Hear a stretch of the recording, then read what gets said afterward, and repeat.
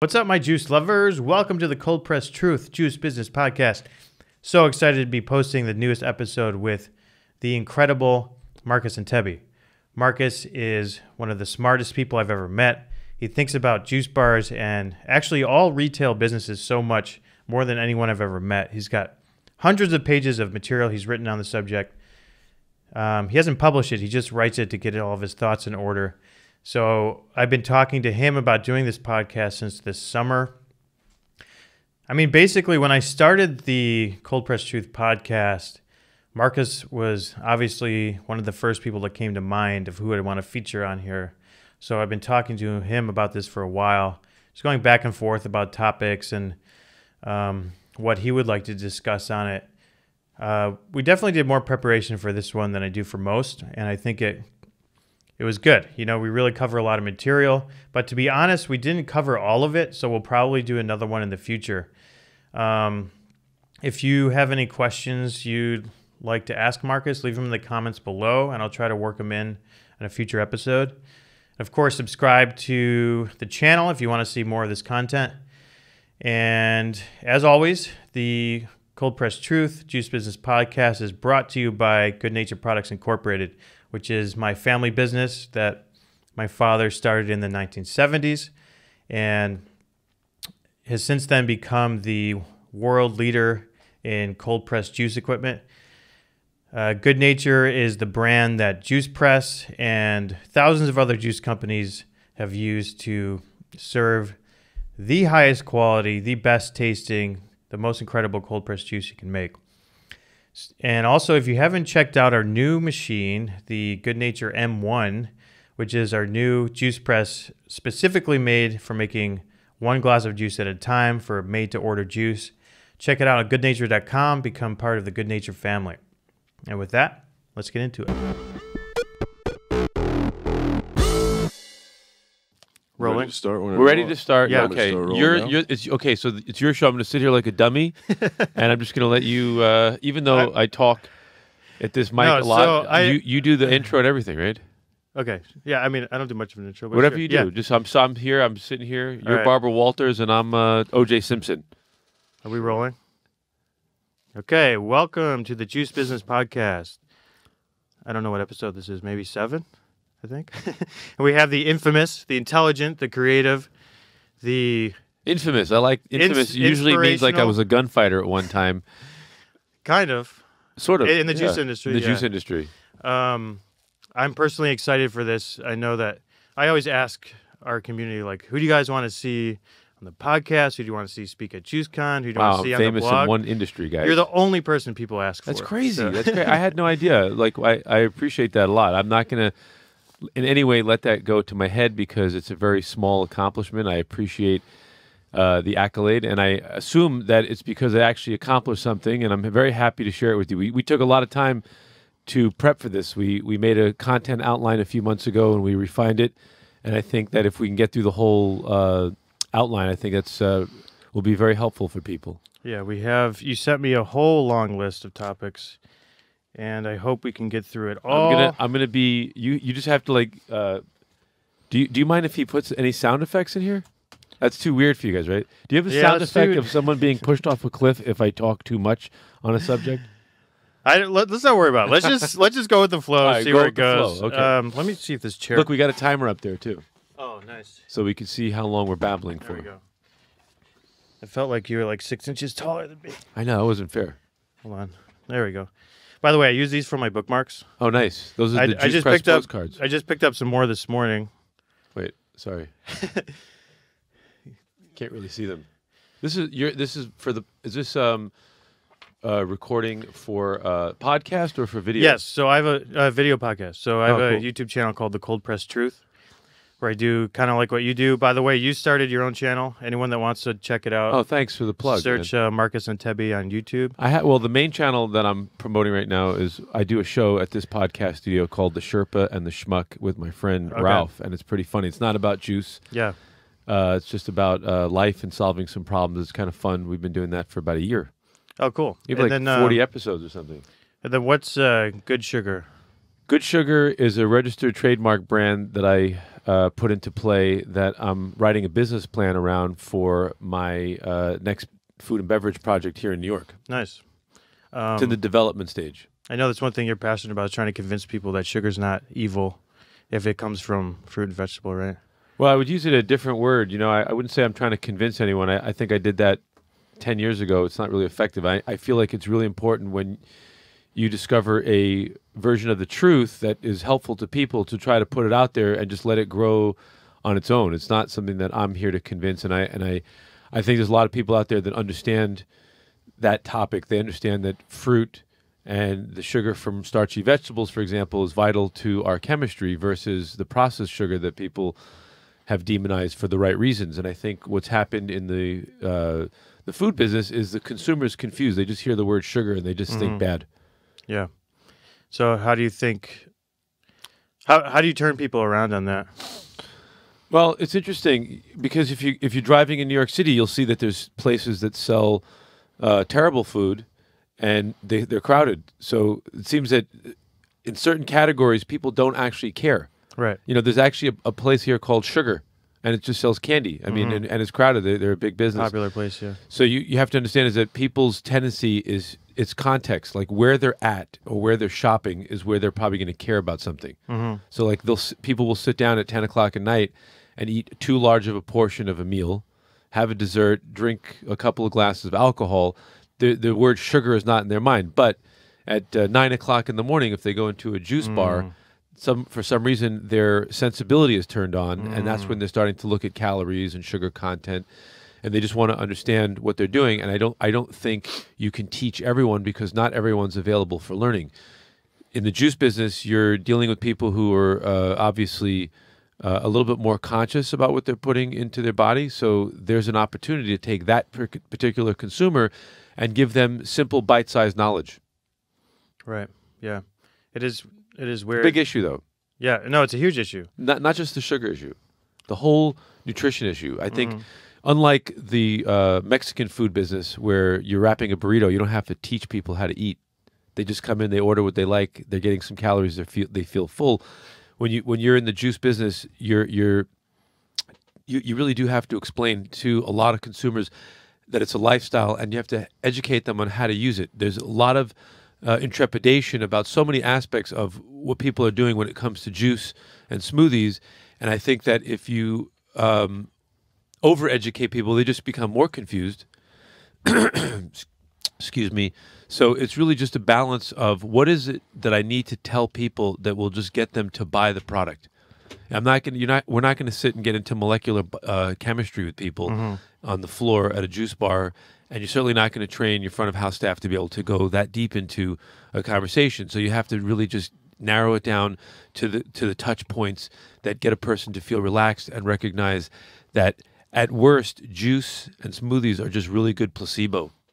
Right, because you feel better about yourself. You think you're doing something better. It's a huge impact on your chemistry.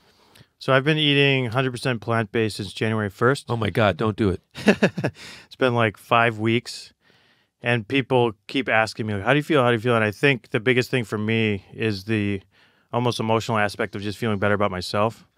You know, just gives me better mental energy throughout the day, I feel like. Well, you dropped some weight, it looks, from the last time I saw you. Your skin's brighter and more clear, so are your eyes. Very easy to detect that, especially if you're in the juice business for that many years. Yeah, for sure. Well, because you watch, for at least 6 or 7 years, I would watch the transformation of people, individual guests that would come into the stores. I would see them transform, coming in one condition and changing to something else.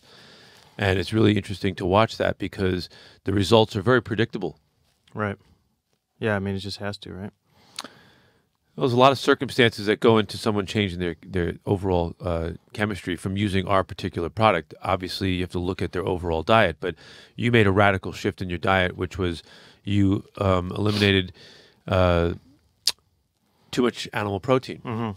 And so just by that one correction, there's going to be a reciprocal improvement in your chemistry.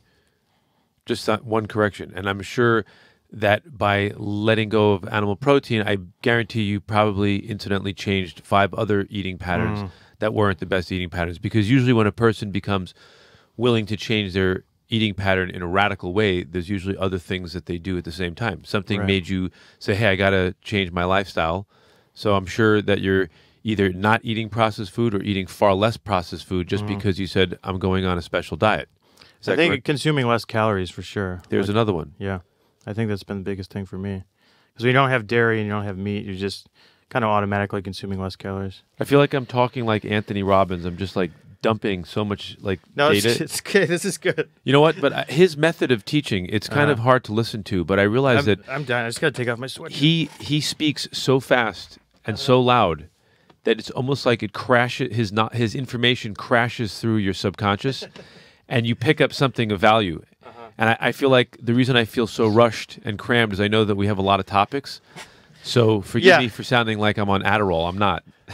It's okay. I think part of this too is the rest of the juicing community wants to just get to know you better. So thanks. Yeah, well, I'm okay guy, man. I promise. I'm not doing bad things to anybody. And before we move on, I just wanted to read my 2 favorite postcards. Okay, I think these are Juice Press postcards. Which you do all the writing for, right? I did all the writing. There's maybe 1 or 2 of the later postcards before we canceled the postcard program that I wrote with my partner who now owns Juice Press, Michael Karsh, great guy. We started to collaborate together, and in the operation of Juice Press, it just got too difficult for us to be able to continue to do passion projects. We were always involved in the operation, so I feel like the postcard project really did not continue to get the attention that it deserved.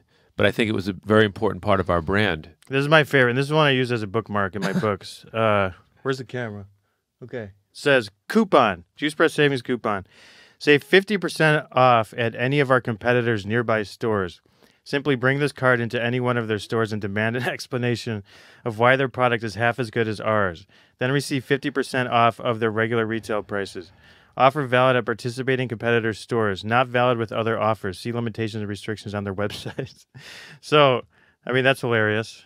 Do you think anyone actually tried that? No, I think people got it. I mean, I'm sure no one's tried it. I've never heard anything about that.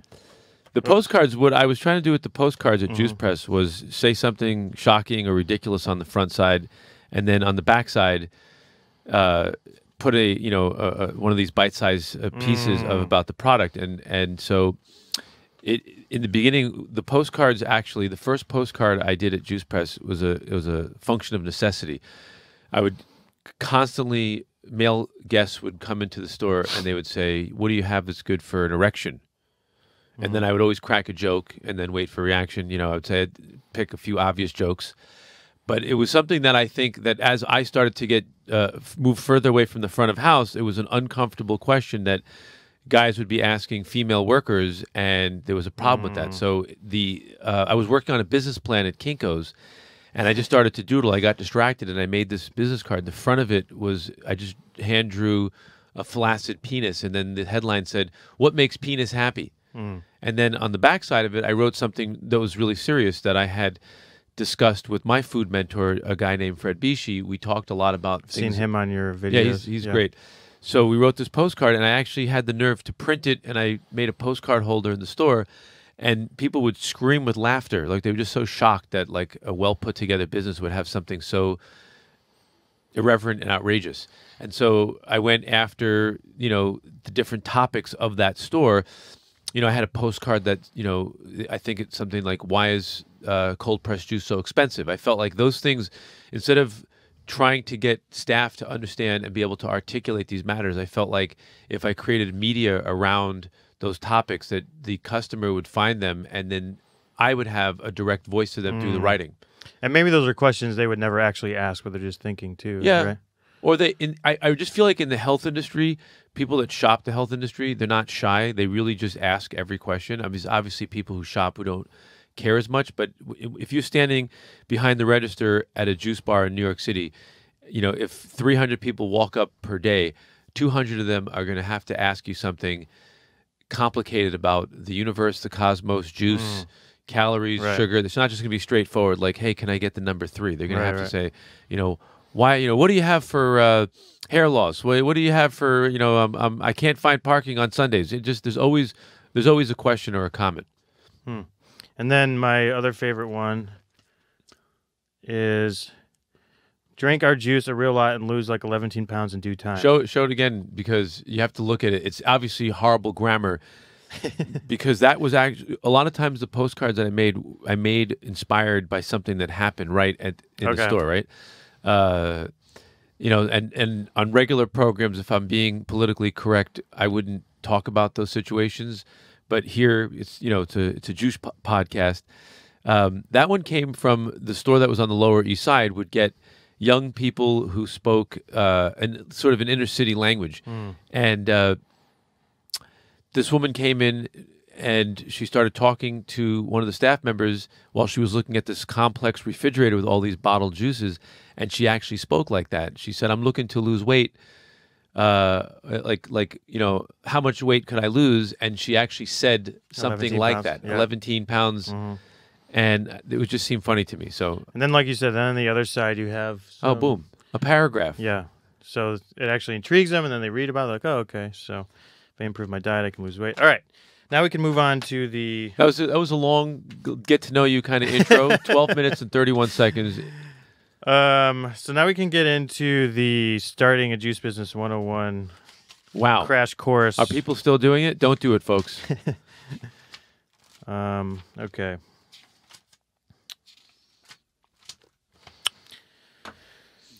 A professional broadcaster would never have to take time to like rifle through pages in their notebook. Well, that's all right. I feel like you'd have an iPad with a stand, and there'd be like a full outline there. Well, the good news is I'm waiting. I want to see it. the next good news time is I see it. I make no money doing this, so... But you're a pro. Yeah, right. Indirectly, you do make money. Well, yes. If the juice industry does better and we sell more machines, then we make money for sure. Okay. Yeah. All right. So you have a Agenda. Agenda. Yes. You're politically, financially motivated. Yes. We want people to succeed. We're the Which is actually a good purpose, because we need more juice yeah. bars in the world. the evil juice empire. All right. So let's start with just a really brief history of where you're at in your life when you started Juice Press and like why you started it. Well, I've been in retail my entire life in one form or the other, and I had sold a sports business that I was involved in, skydiving, that I was had retail, and a video production company that was producing training films, had a mail order business in skydiving that sold parachute equipment A to Z, and I had gotten out of that business, and then as a step back into mainstream, I worked for my father for a couple of years in the art and antiques business retail, which was very familiar to me. And I got myself squared away where I wanted to be financially, and I was ready to make an exit completely. But of course, obviously, at that age of my life, I still have to work. So I sat for a year thinking about what I was going to do. And when I came to the conclusion I wasn't going to be a film producer, a songwriter, or whatever, I realized, like, look, I'm retail. So then the next thing is I just literally told my dad I want to do something where I could sit on a bench all day in the sunlight and drink juice and talk to people. And I had been a customer of that place, Liquiteria, which is now out of business, but they were really one of the major pioneers that I had ever seen anywhere on the planet of the juice bar that was rolled up in the way that he had that. And Just Doug Green, right? yes. So his business, for me personally, was extremely quantifiable. I would go there and I would drink, I'd have a smoothie or a juice, and I would just sit there and I would stare at his business, and I kind of hacked it. In probably by 2000, I had hacked his business, and it was in my mind that I wanted to do it, but I thought in my mind that I would do it with him. So I had approached him a number of times, and a lot of people approached him about expansion. They loved his business model, and they loved the idea of the business itself, the theme. And he just didn't want to do it with anyone. It wasn't just me. I mean, I'm sure he had his reasons for not doing it with me, because we talked, a lot. We sat in his apartment. We went for walks, and he didn't want to do a partnership. And by the time 2009 came along, and I was out of my family business, I came back to this business. I had been working on a business plan for about a year, and when I got to the end of the business plan, I totally lost interest. I just said, you know what, this is not a good business. The margins are too low. It just seems like at every angle and every turn, there's some kind of complication. And unlike my father's business, where the profit margins are so high, you can be rescued by one Right. customer. The juice business is just a slow grind, pun intended. It's a slow Nice one. grind where there's not going to be any miraculous progress. It's going to be, day by day, step by step. There's no customer that's going to walk in and spend $1 million on juice. Right. And, you have to pay close attention to every single detail. And you just have to really just be a very, very dedicated and seasoned operator. And I was none of those things. What I was, though, was I was a risk taker. Obviously, I wasn't afraid to jump out of airplanes. And retail's in my blood, so I'm not afraid to take a lease. So when I had changed my mind not to do the juice business, I had a period of about 2 months where I felt like I was floating in space. I didn't feel grounded. The store on East First Street was the first store I had seen for rent on that block in the years of being on that block. And it was a tiny store, but I saw it, and it was like a movie moment where, that pan moment where the camera's zooming in, but maybe the thing is moving backwards. Yeah. My eyes just honed in on this spot, and I just bolted across the street. I took the phone number, I called the landlord, and we started a negotiation, and I was relentless to get that lease. And then when I got the keys to the store, I was standing in this tiny store going, okay, now what the hell am I going to do? So And that was 2000 and and that's a 10. spot on East First Street. yes, Okay. that was the first store. 2000, it could have been late 9. Yeah, maybe it was late 2009 because I think we opened in April of 2010, May of 2010. So it was the end of 2009. So my first reflex when I went took that store was to try to get a lot of people around me that would make up for my insecurities, and they were making up for my liabilities because I didn't have a accurate and thorough business plan to follow. If I had one, I would have just turned to page 16, which would be the page after getting the keys to the store, Right. and say, okay, here's what you do next, schmuck.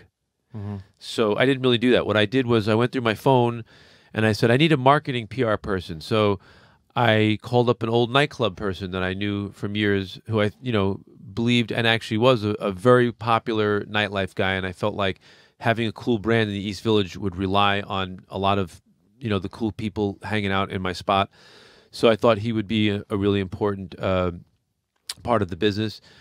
There was a guy who had a health food store 4 blocks away and a juice bar. I knew him from my gym. I ran to him and said, do you want to be involved? And he said, yes. He came, he looked at it and looked at me and said, how can I lose? And so he got involved. And then a childhood friend in New York popped into the store when I was building some part of the walls. And he was very excited. He said, I always wanted to have a juice bar. I said, all right, you're in. Nice. And I didn't really have any concept of what was going on. At that time, what it did feel like was that the things that we needed came when we needed them to come. So we owned a Norwalk, and we were blowing it up in my apartment down the street, literally just like shooting carrots to the ceiling, figuring it out, and making notes and trying to understand the machine. And when we started to think about a food menu, we were scratching our heads going, what are we going to do? And my first instinct was to buy cookbooks and, copy recipes.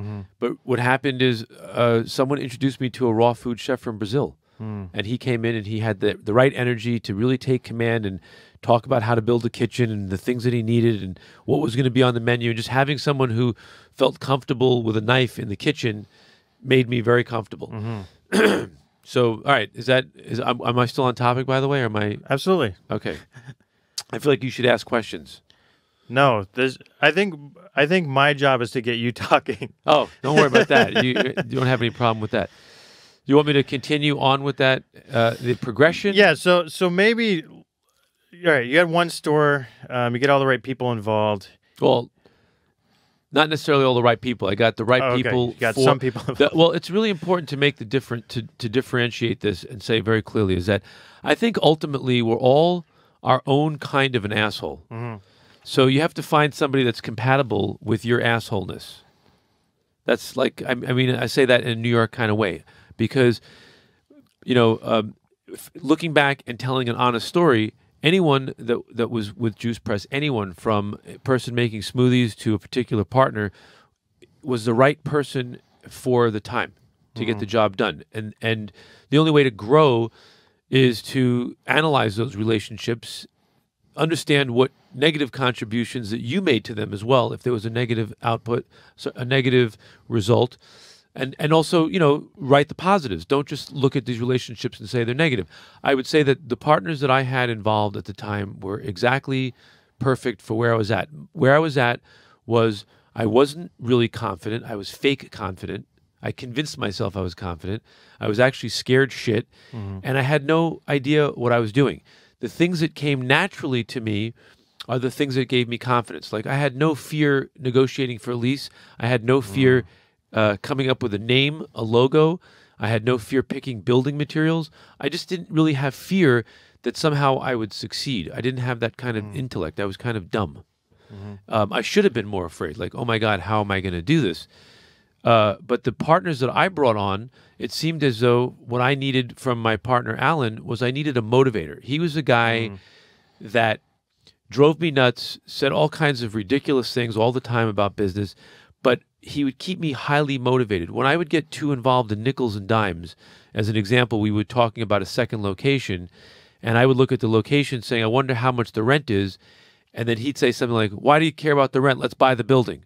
And he didn't have $7 in his bank account, but the way that he thought, it always kept me seeing a big picture and thinking like a big entrepreneur. And he was extremely valuable in that way. And also in the areas where I felt very low confidence, like dealing with finance or understanding HR and payroll, he seemed extremely confident on those subject matters. And so it put me at ease that I can focus on the things that I was good at. Great.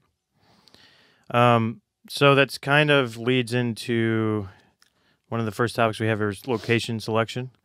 I mean, you saw a place and you liked it and you got it. But luckily, I'm in New York. It's hard to pick a loser in New York. Yeah. There are lots of losers in New York, especially in 2020. There's a lot of bad stores and a lot of vacancies. Location selection, I actually have it in my writing. I actually have like a sequence of bullet points that you have to think about. And I jokingly used to have this argument with my dad. We would always say there's an old retail, I guess it's a cliche or an axiom or whatever. It says, location, location, location, and it's repeated 3 times. And I did some writing what those 3 times when you say location, like what each thing means to a location. The first thing is that if you open a juice bar in the Mojave Desert, you're probably going to fail. Even though people need liquid, there's nobody shopping in that area, and so you're going to die. And so when you think about location, the first thing to do is to look at a map of the city that you're in and go by rent, the most expensive locations, and analyze why they're really expensive. And the way to analyze locations that are really expensive is to look at who your co-tenants are. If you're Fifth Avenue and there's Louis Vuitton and all these huge brands that are paying massive rents, you can understand why the dollar per square foot over there is very high. And there's population density. How many people are walking by your store is obviously an important factor. But that's a fooling factor because you could open up a juice bar in Times Square, and I assure you it's not going to do well. Especially if your price point is high, because you have a lot of traffic, but you have the wrong passerbys. So the traffic is only important if it's the right traffic. And so how you analyze a neighborhood is you have to try to figure out the demographics, who live in this neighborhood. So one of the ways to back into a neighborhood is when you look at the rent and you have a business model, you need to figure out how many human beings you have to serve in a single day, and then you have to do some calculations and say, if this location only has 19 people that walk by a day, then we're setting up a destination location. People will hear that we're great. They live far away, 3, 4 blocks, 10 blocks, whatever it is in different cities. They're going to come here as part of their day. Most places outside of New York, people are driving to a location. You really want to see who your co-tenants are and what's the draw to that location, because eventually, after the buzz of your opening a year or so later starts to wear down and a person goes back to their regular lifestyle, if you're really inconvenient, that's going to come back to haunt you. So, I think that another thing that people make a mistake in renting a store is they look at it the way they would rent a home or they rent a house. When they hear a number on the rent, they don't think of it as a business person. They say, "Oh, look, it's cheap rent. It's cheap rent. It's a smaller store, and it's probably not in a great location. You're paying for what you get. If the rent, let's say, is $5,000 there, and it's off location, and you're not getting traffic or visibility, but 6 blocks away, there's a masterpiece location that has thousands of people walking by, and it's located near a train, and the rent is $25,000 a month, and you get scared of that number because you think, wow, $25,000 is a lot of money to have to come up with. You just have to adjust your business model and say, okay, can I handle this if we're having a bad month or we're having a slow startup? Can I handle the security deposits that would have to go into a larger rent?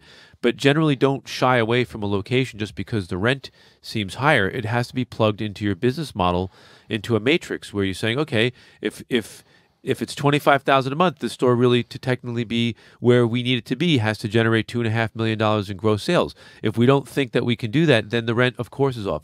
But if there's a possibility a location like that can do $4 million in sales, it's a home run. So you really have to think of those things and say, okay, look, we have a shoestring budget. All our life savings is going to this. There's no way in the world that we're going to be able to afford a 6-month security deposit or even 3 months security deposit. So all those things go into being factors to deciding how you rent a location. Yeah, the landlord thinks about that when they set the price. So you need to think about that when you're renting, obviously. Yeah. Yeah. And I would say that there's other factors too. This is a big factor. Is a big part of the location selection is how does the location itself feel to you? There's no real way to explain why an off location sometimes is the right location, but the explanation I use is the case of the speakeasy. A speakeasy would never be on Main Avenue with a 35-foot storefront and lots of lights. Speakeasies were always on a side street. They were somewhere hidden. And so that was part of their mystique. So people talk about them, and you need to know that they exist. So that's what marketing is. The location has to be right for the type of business. I think that if you open on Main Street and you're a juice bar and you really stand out as being irreverent and you're really outspoken about nutrition and health, one would say being sandwiched between Dunkin' Donuts and McDonald's on Main Street would probably hurt your location, even though there's lots of foot traffic. But simply going right around the corner into an inline store that's not a corner store and being that smaller place that people have to just go, oh, did you hear about that place? Or they see it through your clever branding, the bags that people carry with the product and, the merch that people wear. There's, you could do, homespun marketing. I think those type of locations are usually cooler for a juice bar, and the location itself has to feel inviting. When you have a space that has high ceilings or a sunlight feature coming from a backyard or a skylight or something about the space just feels good to be in, people are drawn to that.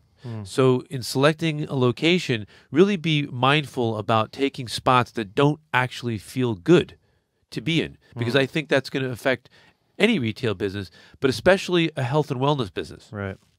Needs to feel inviting and healthy, right? It's got to feel organic. Right.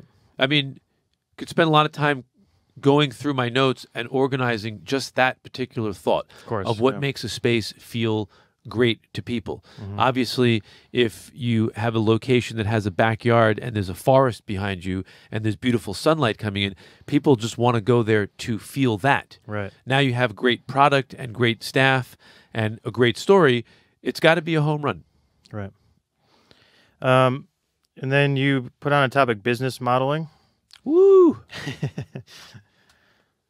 Business modeling. Okay, well, I'm working on a business plan right now, and the first thing I see about it is that I know that it's really hard because very wealthy people that I know that are hedge fund people that look at businesses, they don't actually write business plans. They give a deck writing job to someone else who can sit and do the tedious work.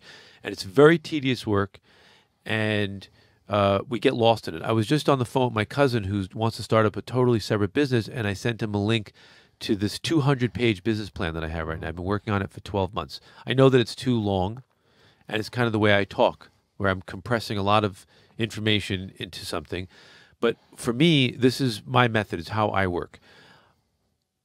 Now, with the experience I have, there's no way in the world I'm going into the food and beverage business or any business until I can explain to myself how I got to the finish line exactly the same way you would if you bought a piece of IKEA furniture and it came with a booklet of instructions.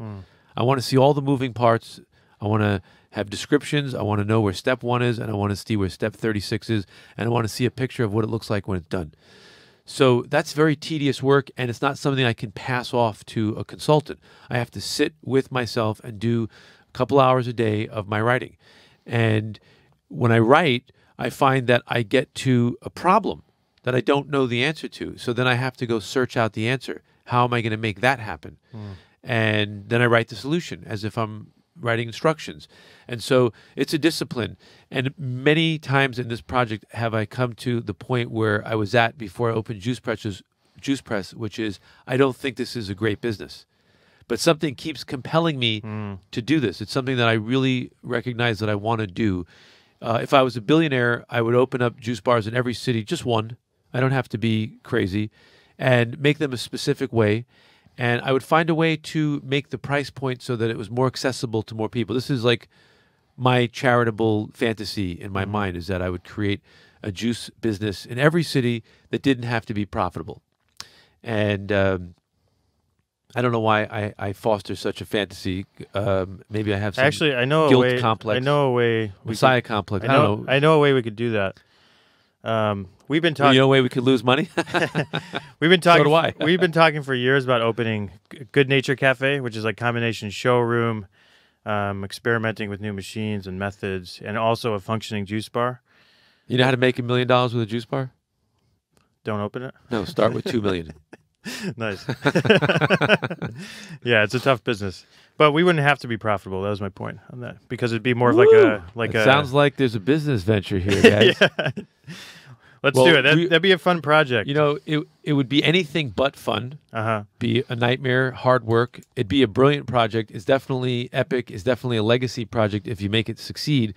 But there's a lot of things in between, because it's, as you know, or maybe not. I think you're on the machine side of this, and obviously you probably talk to a lot of retailers.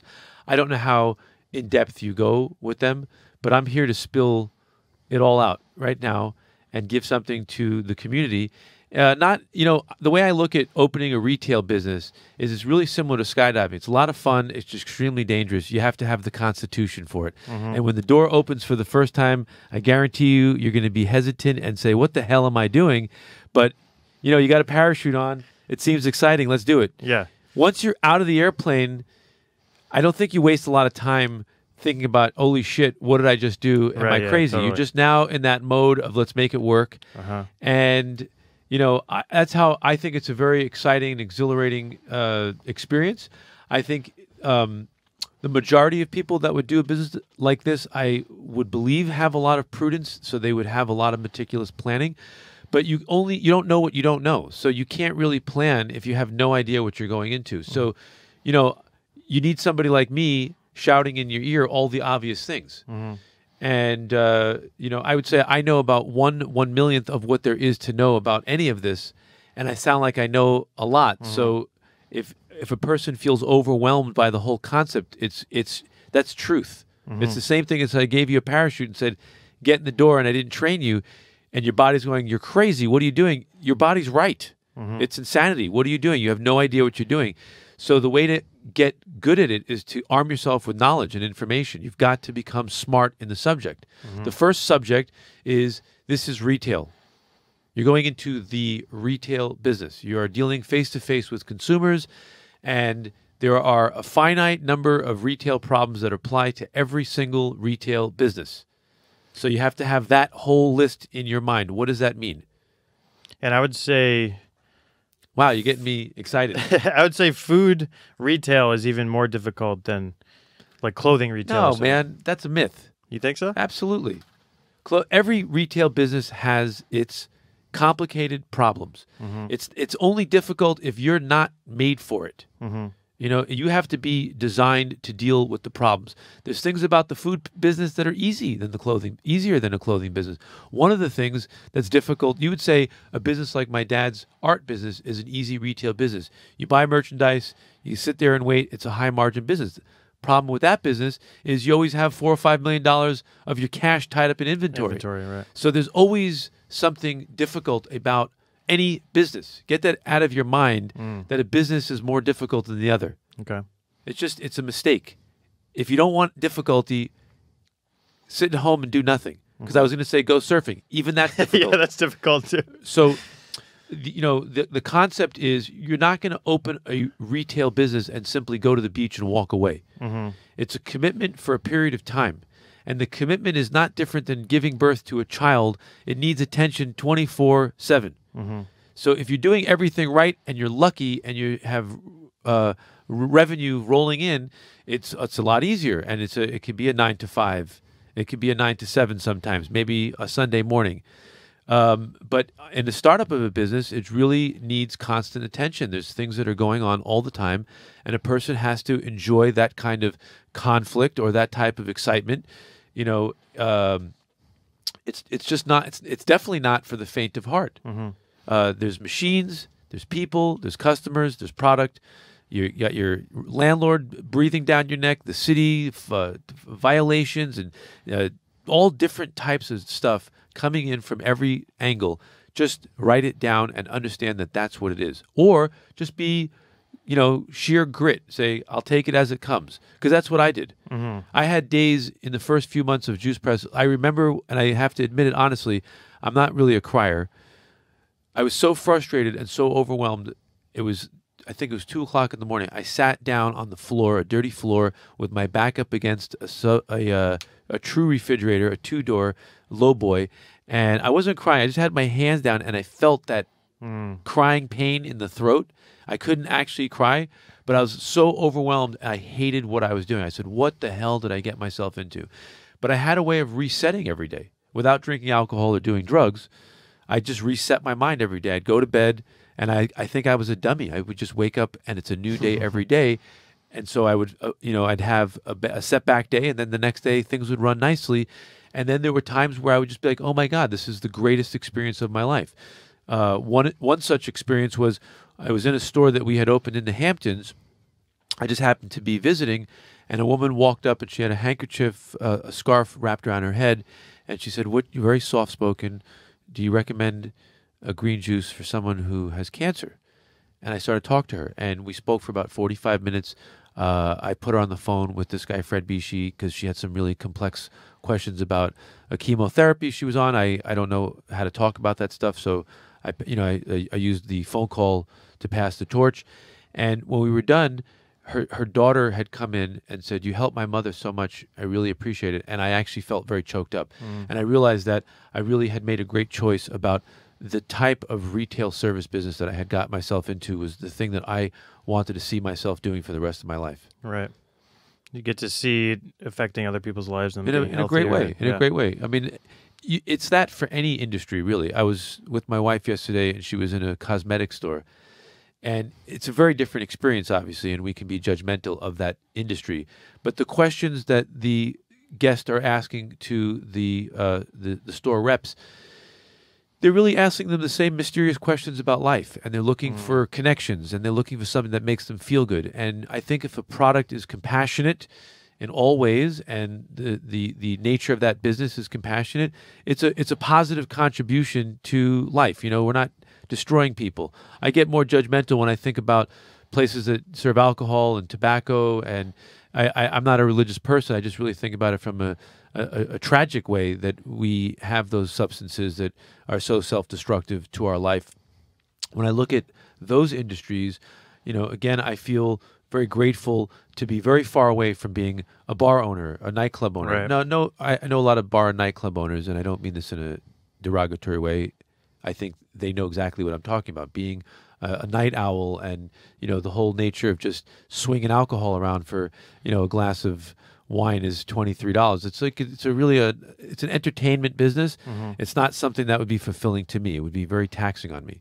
So the juice business really is the opposite. It's very rewarding to get involved with people who are struggling with various issues, whether it's just they feel overweight and they want to get back into shape, or just somebody who knows that food is playing a very important role in their life, to be able to lead by example and actually have some knowledge about the subject, it's very rewarding.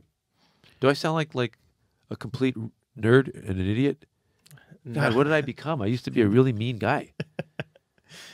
So I think that's the great thing about this industry. And I know you haven't been to JuiceCon yet. Hopefully you'll come next time. But you get in a room with hundreds of people that have transformed their life through juice, and then they start a business to help other people do that. And you get all the energy in the room. Not all of them are great business owners or operators, but they're all very passionate about what they do. And that's what I've learned and why I love being a part of this industry. It's a great industry. I think exposure really makes a difference. I mean, if I could manage my time to help every single person in the juice industry, I know I have a lot to offer because I'm writing it out and I'm writing out process. I'm in the middle right now. I have a really incredible training program that I'm writing for a Pilates company. And I'm working from onboarding studio reps to the manager training, and I'm collaborating with their instructor trainers to tighten up the instructor training program. And I can see how people respond to my style of writing and what I bring to the table. I think that I can say that I've learned aspects of a retail business well, and I just really am excited now because I've resigned that this is a major aspect of my life, is to learn.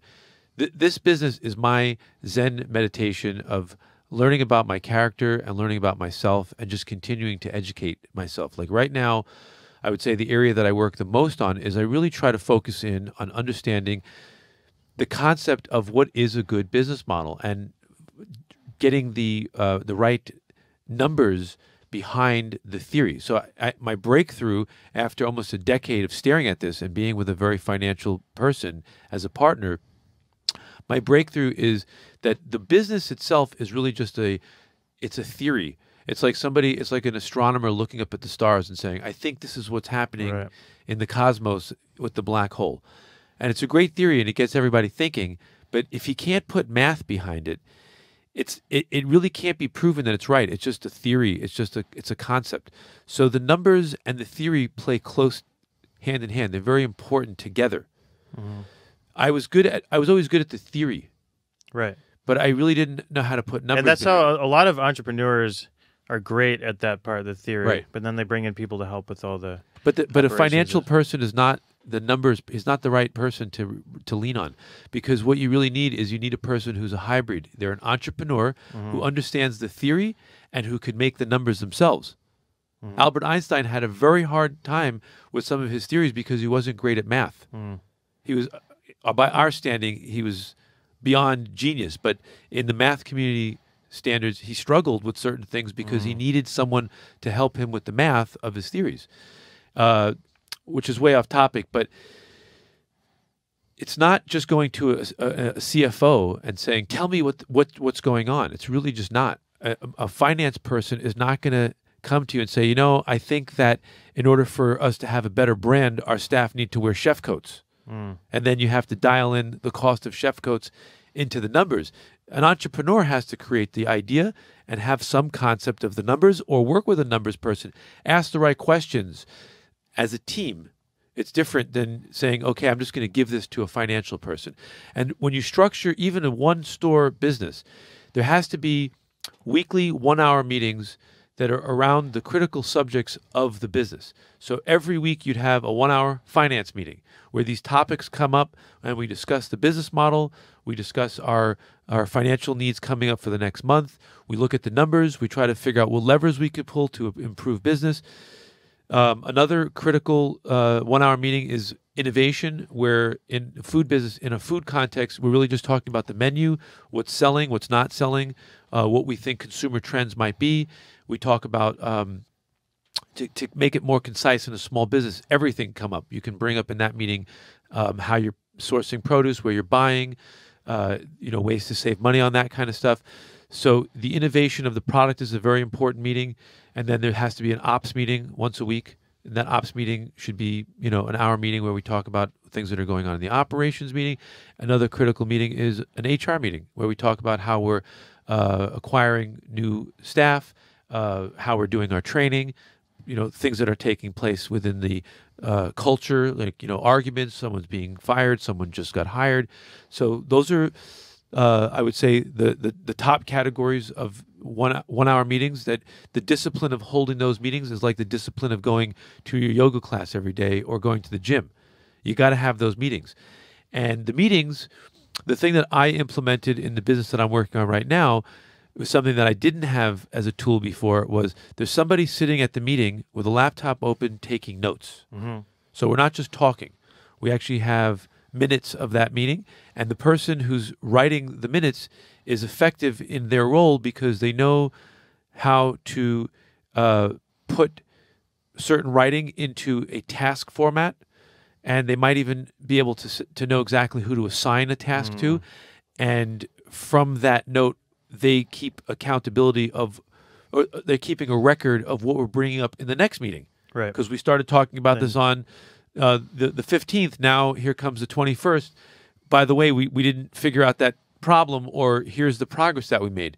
So this is the key in any operation. Is this is an operation must. We must have those meetings, and they have to be structured, and they have to be there has to be someone there who's taking notes so that there can be follow-up. Mm-hmm. You touched on a couple. We jumped into operations. Right. Yes, we jumped into a lot. So talked about getting a CFO or numbers guy, hiring staff. So just in general, what's your philosophy on recruiting for your business? Well, first and foremost, a small business doesn't need to have executive titles. Executive titles come with executive salaries, and it's very premature to think that a single store unit is going to have a thing that's really called a chief executive officer or chief finance officer. It's really, that's more like, to me, that's putting on a costume. It reminds me of a kid who puts on a cowboy costume and fantasizes that they're a cowboy. In that moment, they're a cowboy, but in real life, it's just a kid. So those titles, they're way overkill for a tiny business.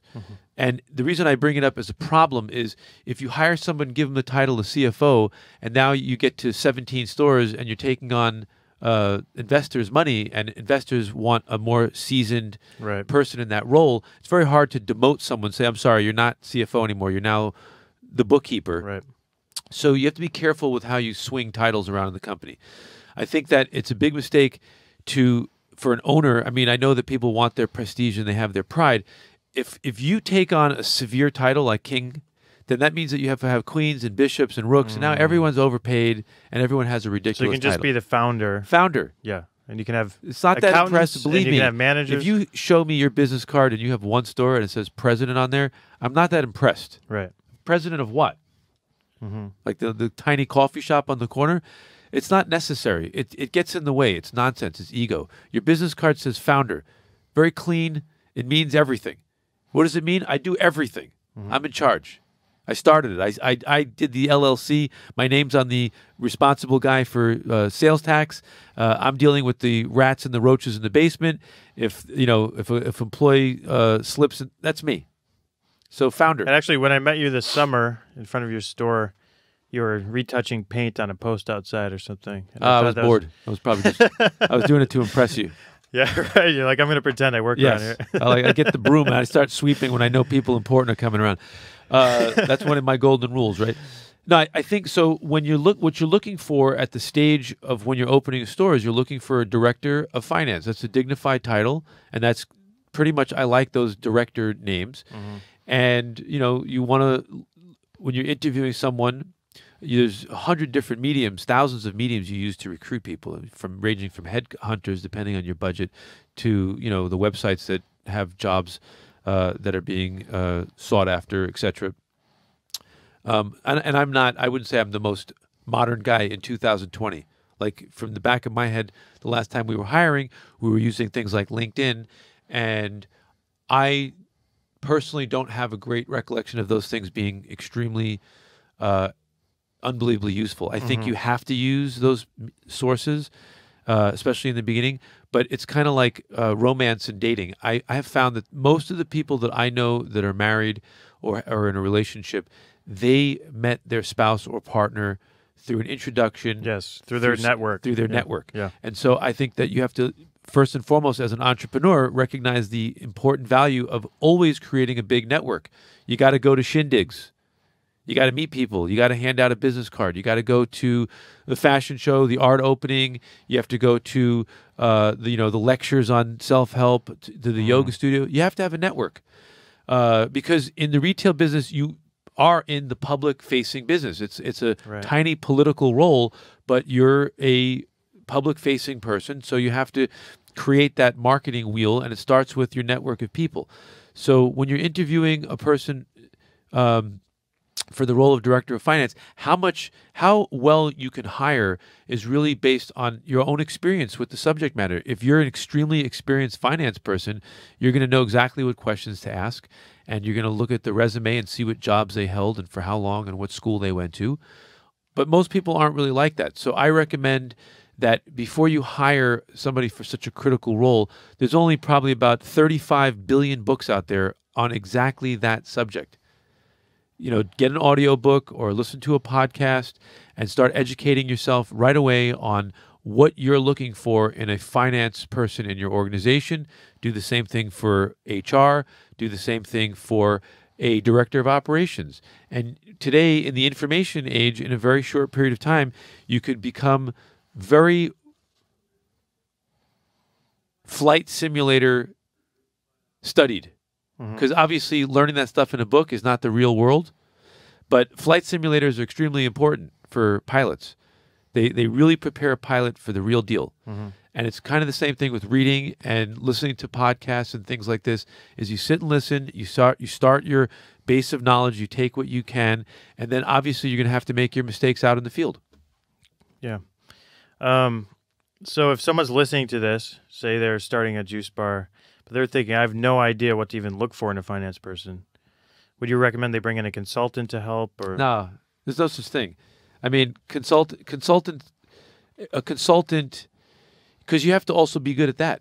You have to be good at picking a consultant. So if you don't know a subject, how can you be good at picking a consultant? You're going to pick somebody who has set up themselves to sell you their goods and wares. That doesn't mean that all consultants are bad. It's just very difficult and very slim pickings out there to find a good consultant. Most consultants that are good own their own business, and they don't charge as much as you would think. They might like you and do what I'm doing, for example. I'm consulting right now, and I'm consulting for free. Because almost more like advising or something. It's an advisor. If you have a mentor in retail, you go to them and you ask them questions, and certainly you're not alone. It's not like you're the first person going out to try to find how to make fire. There's a lot of businesses out there that you can spend your time, and you should, as homework. If you've never been in retail and you don't do a retail expedition for 6 months, 3 months, 2 months, where you go to all the retail stores in your town and you take pictures and make mental notes about what you think is good and what's not good, and you start to make yourself aware of details. And you watch your progress as time goes on, how vast your experience and the details that you pick up. Today, the things that I write about retail, I still take pictures 5 days a week. I'm taking pictures of at least one retail concept, and I'm writing what I do and don't like based on experience. I went to a brand yesterday, a cosmetic place called Glossier. Very cool, fresh. I know that they're well-funded, very well-polished brand. And I said, my wife asked her first question in a nearly perfect experience, we bought nothing, was, are these all natural products? And the person could not reply with the answer yes. Whoa. And so her move was, let's go to our website. And she had an iPad, and they went to the website, and I realized the ridiculousness that someone had to show someone a column, a list of natural ones and unnatural ones. And I said, that's okay. This is $1 billion business. It's not for me. And it's not something that I would want to have to look and go, hey, let me show you the ones that I have that are not poison and the ones that I do that have poison. Right. That to me is not a business with integrity. And that's, to me, it's just not a business that's interesting to me. And I'm speaking to the people who want to be in the juice business. Integrity and the highest standards are the only thing that makes sense. You could get lucky with a weirdo brand like Jamba Juice, but there's a really fatal end. If you look at Jamba Juice, they went skyrocketing to the moon and they took a nosedive. And I could get into that on another podcast, why the philosophy of the business has to be consistent to the business. It doesn't make sense except in Las Vegas. Everything makes sense in Las Vegas. If a juice bar that has a 100% natural and has a USDA logo and it's a bright and sunny place, it makes no sense that you'd be serving alcohol. Right. It doesn't make sense that you have sizzling bacon on the back grill. It makes sense in bodegas. It makes sense in the neighborhood deli, because those are like catch-alls, and it's a specific type of guest who's paying the minimum dollar for something. But it doesn't make sense in a juice bar. It just doesn't follow a reasonable paradigm. So you have to model your business. We're going back to business model, is model your business around something that makes sense. And what you oftentimes find in the health and wellness space is a lot of the businesses that we want to create there, they just don't make sense. There's not enough customers. And when there are customers, the product that we're selling, they're very low margin. So the genius is the one who could make it up in volume. You can't do a juice bar business, a health food business, and say, we're going to work on high margins. That's going to save us. It's got to be a high volume business. So you have to have a good product range. And we have to go into product at some point to really talk about that more in depth. But I lost track. What the hell was I talking about? Am I saying anything here that makes sense? Of course. I just curious, do I sound like a complete raving lunatic? No, this is exactly what our audience wants to hear. Okay. So, yeah. You know what? You don't show, like, I would figure there'd be like light coming out of your eyes right now. You'd be like, oh my God, he just knows. I'm kidding. I don't know. So, all right. So going back to hiring people and, having a business model that makes sense for the business, how does culture play into that and building a company culture? Woo! Man, you're touching all the points. I think people have to do, first and foremost, is Google the word culture as it pertains to relationships. That word is one of the buzzwords that floats around and no one really understands what it means. It's like religion. You have a culture on every side of your business. There's a culture that takes place in the kitchen. There's a culture that's taking place between coworkers. There's a culture of the owner and how they communicate to their workers. There's a culture that the customer outside of the store has within society of how they think about your business. There's a culture of how your corporate team work and how they get things and projects done. So you can't just say culture. It's cultures in a business. Right.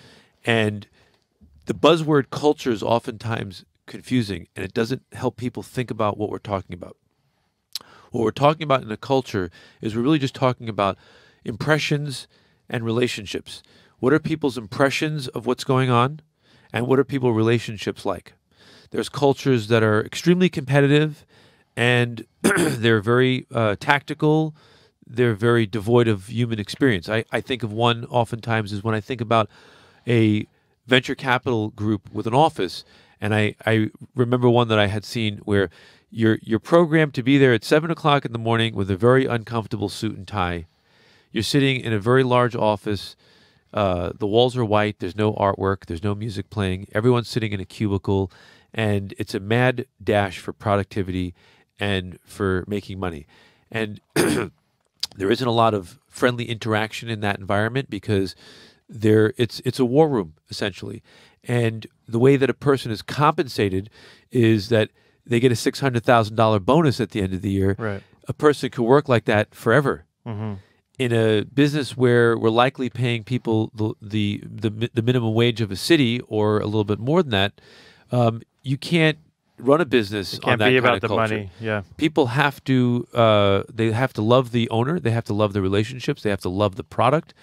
And that's a very tough thing for a lot of people to build because they haven't built that in their lives. Their personalities may not be very warm and inviting. So if I was advising a CEO, a founder, the first thing is I don't want them to change them. I don't want them to make them into a phony, but I want to at least get them working on themselves and their character.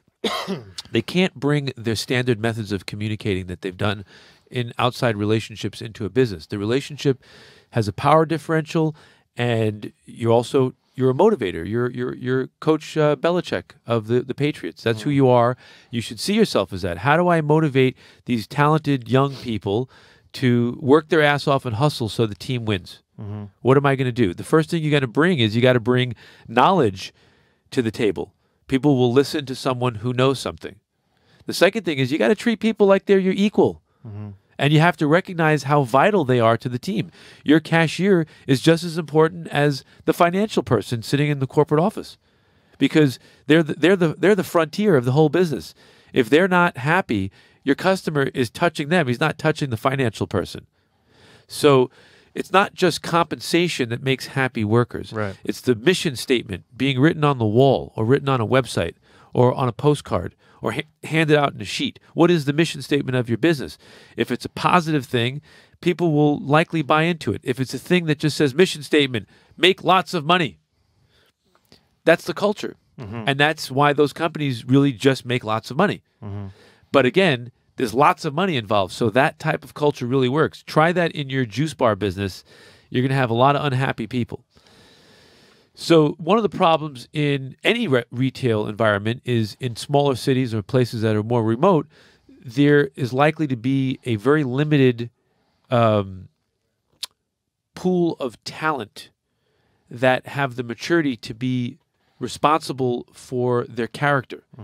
The tasks are rather easy, but getting people to show up on time and getting people to go the extra mile, that doesn't come naturally for a lot of people. And that doesn't mean that those people are a waste. That's your talent pool. You better get used to it. You can't walk around bad-mouthing your talent underneath your breath. You've got to actually say, this is the talent I have. I'm out here in Skokie, Illinois. I'm not hiring people that came into the workforce with tremendous experience.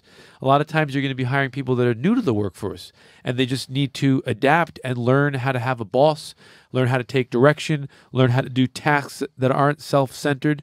So that requires incredibly good management. A great manager recognizes that right from the start, that they're leading people to basically do a lot of unsavory tasks. And what you're trying to teach as a manager is you're really trying to teach people how to use their job as a Zen enlightenment practice. Like you would think of a tea party, a ceremonial tea party, where every move has a meaning for consciousness. It's very difficult to teach to an 18-year-old. It's difficult to teach to anyone at any age.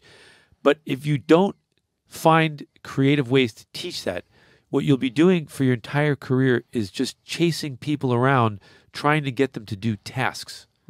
That type of operation is very expensive to run. It's very tiring. So I don't Does that make any sense? I think I need a little more explanation Okay, on what you mean by each move is conscious. Is that what you said? Yes. Yeah. So how do you teach somebody that?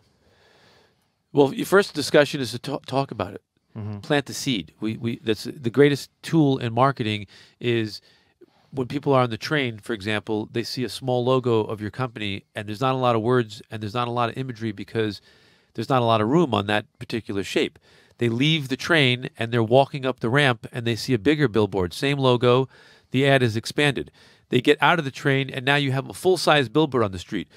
That brand is imprinted in a person's subconsciousness through a very specific technique, which is seed to plant. If you want to talk about consciousness, just start the discussion.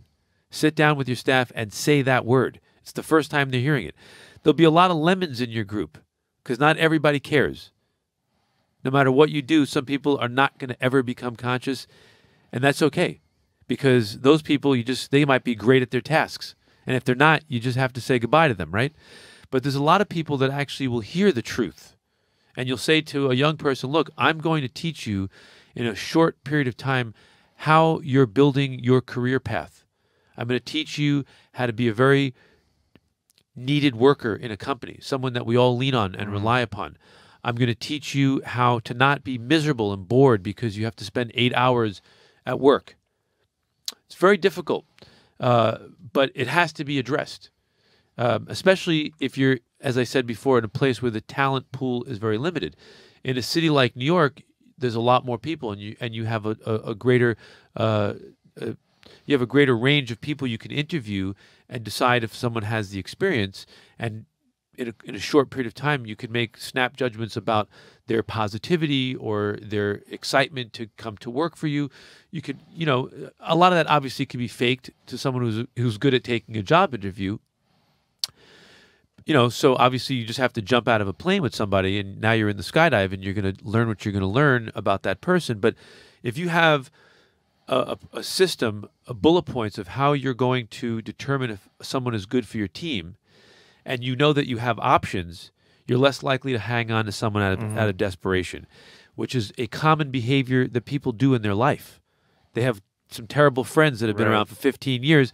They've just been around. Nobody wants to be lonely. Yeah. In a business, the way the metaphors that I use, and I'm oftentimes laughed at in a mostly female business in Pilates, the metaphors that I work with are the metaphors of either a military ship or an old fishing boat going out to sea, to the Flemish Caps. In that type of business, I guarantee you, no one keeps someone around because they have an attachment to them. They need that person to know how to tie all the knots, and they need to know that that person is reliable and that they won't abandon their post and that they won't burden the ship. Because the consequence of not having the right person on the team could be disaster. It's just really simple. And the reason why it's such an effective metaphor is life and death on a ship. In a juice bar, it's really casual. No one's going to die. It's not as scary. But we linger on in a business. Sometimes it's not working because we have the wrong team, and we don't know how to say, wait a second, this is a ship. It's going to sink if I don't have great sailors on board and if I'm not a great captain. Yeah. One saying I really like is that no person is as big as the company, right? Or the company is bigger than any single person. And usually when you are considering letting someone go and you finally do, it's kind of like a relief, and actually the company gets better, So it's probably better to do it sooner rather than later. Everyone has their own process of coming to the conclusion. When you have a company, you're going to be in the hiring business. You're in the HR business. You're not in the firing business.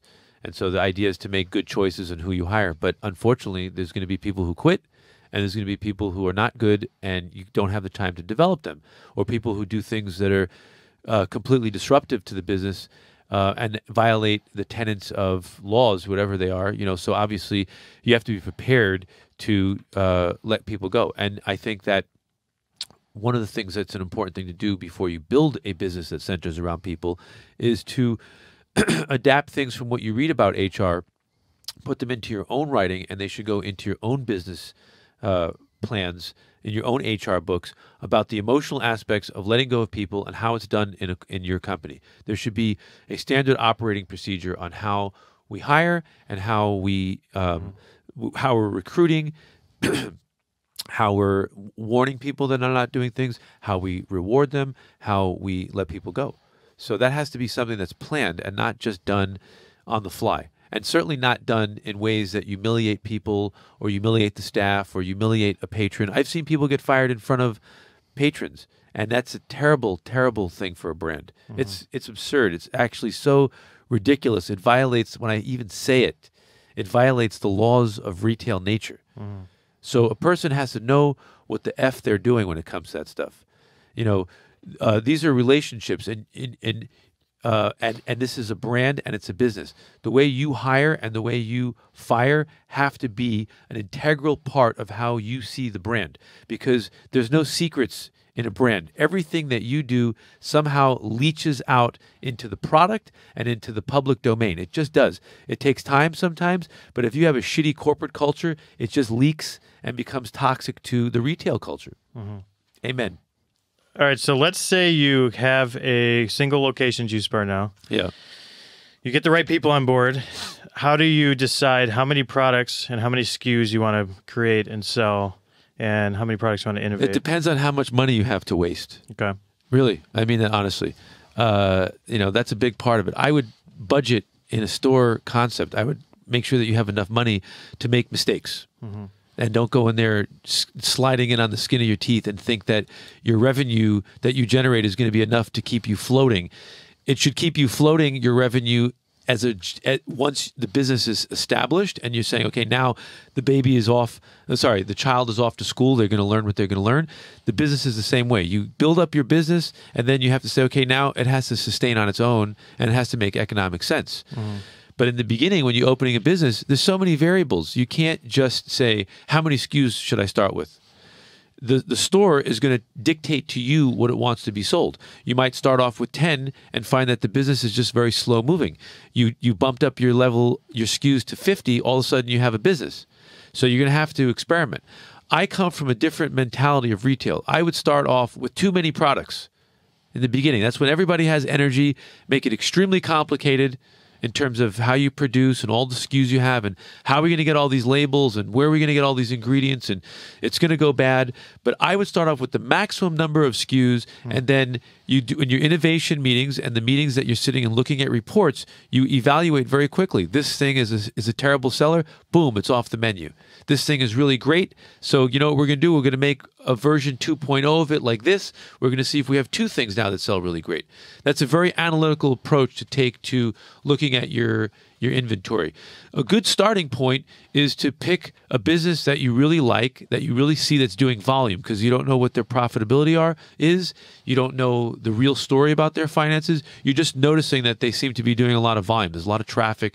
Product is moving. You could say, this is my starting point. So you're not really flying blind. There are a lot of places to copy and say, okay, this is a great reference point of, first and foremost, it's not the SKUs that you're picking, it's the categories. The categories are determined by long before the store ever opens in terms of what is our business model. You can't just add a category or think that a category is inclusive with other categories. What do I mean by that? Juice in a bottle is a category. Smoothies are a category. Pastries is a category. Coffee is a category. Made-to-order juice, separate category? Made-to-order juice, it has to be in the logic that I'm placing. It's definitely a category, but we'll say it's a subcategory of how you're selling. Juice is the category, and then you have two SKUs, two methods of delivering it. So to keep it simple, I would just say juice is a category. And if you're cold pressing juice, putting it in a bottle, that's category A. And if you're making it to order, it's category B. But I would keep them under the same category because the overall marketing, the imagery, your buying, your methodologies, they're going to be along the same lines. It's not a completely different category. And that also means that your customer is going to just either come in and say, I want juice in a bottle, or I want juice made to order. They wanted that category. It's how they wanted to be served. Whereas having an ice cream machine, it's a totally separate category. The people that might want ice cream may never touch juice and vice versa. So you have to know your categories, and the categories really have to be thought out is, how do they affect the business model? If you have a juice bar that has 17 categories, no matter what you're doing, you're making training more complicated. You need more space. There's more machines, which means there's more maintenance. There's more things that can go wrong. You need more storage for the products, the ingredients. Then you have to have more operators. If people are standing online and they're waiting to pay $30 worth of juice that they took out of the refrigerator, and that's all they want, they might be on a long line waiting for somebody who just ordered an espresso, and the rep is making an espresso. They're not available to work the register. Now, speed of service becomes a problem in a grab-and-go business, or in any model today. People are moving very fast. So you have to see how your categories, what the implication it is on to labor and the overall flow of what you have going on there. I see right away when a business has too many categories and too much labor, and it's not worth the effort. And I'll say for sure, Juice Press, I believe that Juice Press did not open with too many categories. I had, I believe, 5 or 6 fundamental categories, and I didn't have the room to do the other things that I would have done if I had the room, which would have been a fatal disaster. I wanted to do coffee. I wanted to have cooked food. I didn't have the room. Thank God, because those categories, first of all, they're not necessarily profitable, and they're just more problems. And what ends up happening in retail businesses, I see this a lot, especially in food, is retail owners start getting married to their categories and their products because they have an impression. They're like, oh, well, I've got to sell wheatgrass because everybody wants wheatgrass. Right. and it's a quintessential juice bar item. But when they look at it closely, they say, wait a second, I'm trading an $11 bottle of juice for a $2 habit. Takes me 5-6 minutes to make it.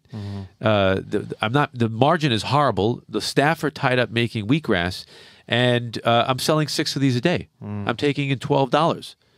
And so we get attached to those type of items. And we wake up in a juice bar, we've got 19 things like that are not making any money, and they tie up our staff, and they're actually hurting the business, because the numbers are showing that the consumer wants the bottled juice, or they want the raw desserts, or they want something else, a smoothie.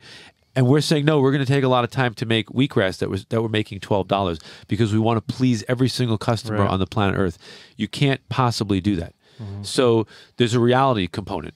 And one of the things that I did at Juice Press was I asked the master, I said, what is it so valuable about wheatgrass that everybody wants? And he said, they want the chlorophyll. I said, isn't there another way? And I went to the E3 Live product, and I said, let me make E3 Live shots because it's different, it's weird, it takes 2.5 seconds to serve it.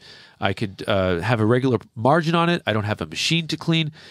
It worked. And it got rid of the wheatgrass problem in that particular business. So you can't build your business around having 25 loss leader items. Right. If you know that term, loss leader. Yeah, he brings them into the store, but you don't make money on it. You can't do it. You got to be very, very sharp about what type of loss leaders you sell in a business, and make sure that your loss leaders are not competing with your primary business. So if they're buying wheatgrass instead of a juice, now it's competing with of course it's going to happen. Of course. Consumers, you teach them how to shop in your store, especially if they love the space, they love your face, they love the brand. Everybody's doing juicing. They're just coming to be a part of the project. You train them how to shop. It's how you set up your store. You got to pay attention. There's so many simple logics. Like, for example, if you put shots in a refrigerator with $9, $10, $11 juices, the newbie who doesn't want to spend $11, of course they're going to buy the shot. You cannibalize your business. So the shots probably are better as a point of sale item after somebody as an add-on product. Right. Yeah. And that requires a business model, and that requires planning to figure that out. And so that has to go into the design component of the store. How will you refrigerate those shots at the counter? And you really do have to understand, and I think I'm the only human being that has sufficient writing on this, what's taking place at the counter. That's the holy grail. How you set up your counter is everything to the business, in a business that has a counter. Right. If it's a business that doesn't have a counter, it's a totally different animal altogether. Grocery stores definitely figured that out a while ago. Some of them. I mean, pharmacies are a better example. Grocery stores, what I have seen is, by the big ones, by the time I'm at the counter, the only nonsense I'm buying, if I'm buying anything, is a pack of gum, which is 1 in a million. Yes, the magazines are something, and all those extra items, they actually are extremely profitable. People are less price sensitive. But I would say you don't want to have that type of counter in a juice bar. It looks messy. Right. And having magazines, again, another category, but it doesn't necessarily fit into a single store business model, and it doesn't necessarily make any sense. So what you're really thinking about at the counter is you're trying to innovate the 2 or 3 products that are extremely profitable, very unique, very well branded to your name, that people just pick up as a reflex because it's just that good. If it's not moving, you didn't score the touchdown. You have to get rid of that item and come up with the next item. I hate to admit it, but raw chocolates not being necessarily a health food, nothing wrong with them to a degree. It's not necessarily a juice product, but you would say that a $5 or $4 raw chocolate is a great accessory to any purchase. People throw one in their bag, they'll have it later, they'll bring it home to their wife, or so you have to really figure out for your neighborhood, for your town, what is the magic SKU that belongs at the counter. It's not going to be lifesavers, which a lot of juice bars do. They just say, oh, Kind Bar, that makes sense. What that tells me right away is that the owner is doing 2 things. One, they don't really have a nutrition paradigm in their head. So they're just a juice bar at that point. no offense, and I'm not trying to be like inflammatory. The other thing it tells me is that they're pandering to the guest completely. They're basically saying, I think my customers want this kind bar. I better have it here. They're not really thinking it through. And if you look at the overall numbers, that, and by the way, I'm not attacking Kind. Very nice people. I'm sure it's a great product. I'm just talking about it in the context of a juice bar and a premium product. If you look at your dollars and cents that you're taking in on that stuff, you're not building a beach house with it. It's not really supporting the business. It's a waste of space for a product that should be there that moves you towards your end goal. The counter is the place where you develop your own branded products. You don't spend all that time and effort and put your life on the line opening a store to promote other people's products for free. It's different. If Kind Bar wants to give me $300,000 a year, I'll make a beautiful display in my store for them. And I mean that. I don't mean that in a jerky way. I mean, like, the nature of retail is ridiculous that a person would handcraft all that product and be in business and then give somebody and generate traffic and then give someone else the benefit of that. Right. And still pay for it and make shitty margin. That makes sense. So if that's the business model, I'm out. Right. I don't like that business model. It's too difficult in the beginning for a lot of people to have branded products amongst the thing they're doing. So there is a way around it. You know, you find brands that will co-brand with you, that they'll have their brand and your brand on the label. That's a starting point. And if you have to sell ready-made packaged goods, just remember you're competing with Whole Foods. You can't have an energy bar on your counter for $5 because that's your markup is a certain thing. You're following a business plan, but that product can be bought at Whole Foods for much less because, you know, the difference is if I know that Marcus has that bar for $5, but I go to Whole Foods and it's $3.29, the consumer then just has it in your mind that you're too expensive. So you're hurting your business. So if you need that product there just to make people happy and fill space, just accept that your extra $1.50 in profit is not doing anything for you. So you might as well sell it for cost for $3.29. It's a placeholder. Because you're going to come back and later on you're going to make your own energy bar and you're going to sell it and you'll be the only one that has it and you could sell it for what you need to sell it for, and people are taking your wrapper, they're taking your brand, putting it in their bag, and they have it in their home and they're reminding themselves where they shop. Right. Hallelujah. And that's a unique item that they can only get from your place. And you're building a brand because what's your exit strategy? My exit strategy at Juice Press was to sell it. So I'm not just selling a juice that I have. You're not going to sell your business for the inventory you have in your refrigerators. You're selling it for the revenue, and you're selling it for the operation, for your locations, and for the brand. The buyer of your business has an impression of what your brand means to a marketplace. So if you're not building a brand, what are you doing? You're saying, oh, I want to run my business for cash. Some people never want to sell. They want a family-owned business. They want to keep it forever. Right. So that's a different mentality. That's in your business plan. You wouldn't be as eccentric about building a brand because you're not going to sell a brand. But at the same time, you recognize you're in a competitive market. So you need every trick in the book, so to speak, not in an evil way, just every trick in the book to make sure that the consumer at large wants to buy into your brand. And branding is a massive topic, by the way. So, yeah, that could be a whole 2-hour podcast. It's a lot. It's a lot. Have you ever, my brother wanted me to ask you this question. Have you ever gotten really excited about a new product you're releasing and it totally flopped and surprised you? I would say 75% of the products that I invented had flopped. Okay. And the percentage rate of the ones that stuck are high enough to make a good business. So you go into it knowing that it's a high failure proposition in the innovation department. Right. So with that in mind, it's more like experimenting. You have to experiment. There's there's a lot of different factors. I think that the thing that we should talk about in 2020 is what should a juice bar in a particular city look like? It's a very difficult business. I think that you first have to really say, okay, what's my exit strategy? I think in 2020, anybody with a cell phone's exit strategy is they want to be Elon Musk, or they want to get $1 billion. They want to be the guy that started Uber. So assuming that that's what most people's strategy is, they have to really figure out the smartest way to get there and recognize, realistically speaking, by doing research, it's a 6 to 10 year journey. I want people to be aware that the juice industry as a whole has taken a dip, and there could be thousands of reasons. The obvious reasons that we understand is that the price point is still not low. And after a while, when there was a big trend and a big surge, the bubble popped because I guess people, maybe they're not feeling the results that we promised. And so now they're looking at the performance of their dollars based on calories. I spend $11, I get 200 calories from a juice.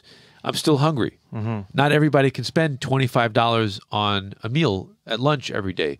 So the value proposition has become more real for people. So a juice business has to recognize that there has to be a calorie proposition in their business. They have to come up with the categories that can also deliver categories for the price. They have to know what do you spend if you go to Chipotle? Chipotle. Sorry, you spend what, $13? Okay, you're definitely full. There's no doubt. Sure. Okay, so one would say that the mainstream customer is going to spend $13. They want to be full. Of course, in the juice business that we talk about, the bottle business, your customer might be spending $20. Maybe they're buying 2 of something.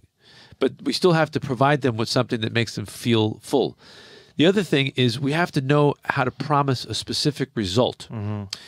Because unlike Chipotle, the only 2 things I can think of that people want is they want it to taste good and they want to feel full. Like that's the consumer's thought process. In the juice and smoothie business and the health food business, people are expecting a result. They want to feel better, or they want to see a result. I'm drinking lots of juice. I better be able to lift more weight, lose weight, run up a flight of stairs, etc. Whatever the million things that people think about this category. So it's up to the juice bar owner to educate his consumer or her consumer. It can't be left up to the cashier or the smoothie maker, and it can't be left up to the buzz that's going around in the newspapers about juice. The owner has to convert the guest on a one-on-one basis as best as they can to get the consumer to buy into the category as a whole. And one of the tactics that I used was I distracted people from thinking about juice, smoothies, and the type of food we were selling. And I made a bigger point of saying, avoid processed food. And that this was the way to do that. Use this food and avoid processed food. I didn't go into all the health benefits of a juice. I always found that to be very corny, predictable, and cheesy, that juice bars would have names, and they would state what it was good for. And I would laugh because it's so abstract and unscientific that it kind of made fun of our industry. And it didn't really give us the lift that we need, because in the background, medical people or people that are involved in anything to do with science, they're making fun of our industry. They're not supporting it. But I don't think there's anybody in the health and wellness industry outside of the food business that would argue that a person should avoid processed food and then say, yeah, okay, if you're going to do that kind of food, it's better. That's a good starting point.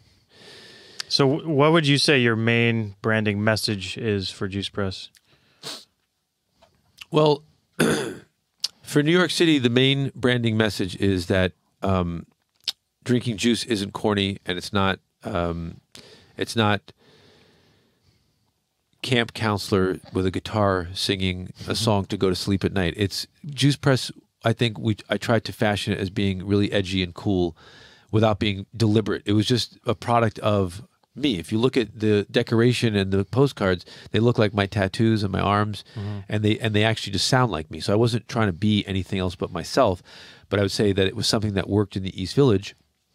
And I look at the customer base, it reminds me of Nike, because we have the skateboarder holding a juice, and they're generally broke, and you have the billionaire mom who's filling up an ice cooler to bring on the yacht for the weekend.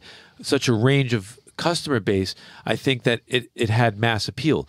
And it wasn't a deliberate planning. It wasn't like I went to a firm and said, okay, I want to be a juice bar. And I don't know that that works for every operation, that you just say, I'm going to be like Juice Press, because it has to be sincere. It has to be authentic. It has to be something that you can support. Like in your mind, if you only understand the visual of a brand and you're copying it, at some point in your marketing message, you're going to be inconsistent because you don't really understand the total ethos of that brand. So branding is another 15 podcasts, not of me, but of people that talk about branding. You have to open your mind. You have to look at brand books. You have to read stories about companies like Apple and Nike, specifically on the topic of how those people, they're just people, how they got lucky and created a brand. After the fact, it looks like everybody was a genius. They knew exactly what they were doing. But there's a lot of luck involved. Of course. With building a brand. A lot of luck. I have to pee real quick. You can't say that. I think we have to pause. Oh, you're going to cut that out. Yeah. Oh, okay. I got to take a dump. All right, let's get into growth.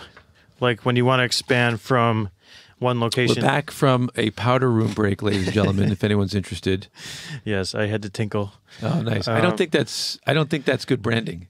What? Tinkling on the air? No, when you announce that you have to tinkle. You know?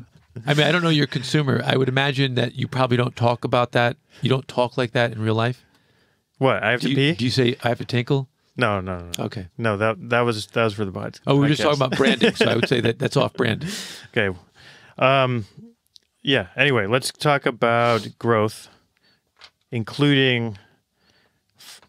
All right. What I'd like to hear your thoughts on is knowing when you're ready to grow. Like maybe what kind of questions you should ask yourself, and then I'd like to get into like bringing in investors and having the money to grow. Oh, that's exciting. Well, I could talk from experience that in the two businesses that I started on my own, I definitely didn't know how to grow, and I definitely took ridiculous risks. It was a very abstract process, and it was just that I come from a system of thinking where growth was inevitable, and it was always the goal. So I had that genetic imprint in my mind. So I was always ready to go. Making it a more methodical process, there's two ways to look at growth. One is you need emergency capital because you're out there and you're drowning and you're not making it, but you have a decent concept, but it needs a lifesaver. So why I call it growth is because it is growth. If you found someone to help you financially and with infrastructure, there's going to be growth. And so that's kind of where a lot of people develop the itch to go grow, is they need help because they're not doing as well as they would like to. The other time to grow is you're just on fire, right? You're making money. You're doing fantastic. Your planning and your preparation are paying off. Your store is doing revenue. You may be breaking even or even making the margins that you had planned for. And so now you're ready to say to yourself, look, we got a great operation. We have a great team. You know, obviously, it's always a work in progress. You'll never be finished with the project. That's a mistake that people make.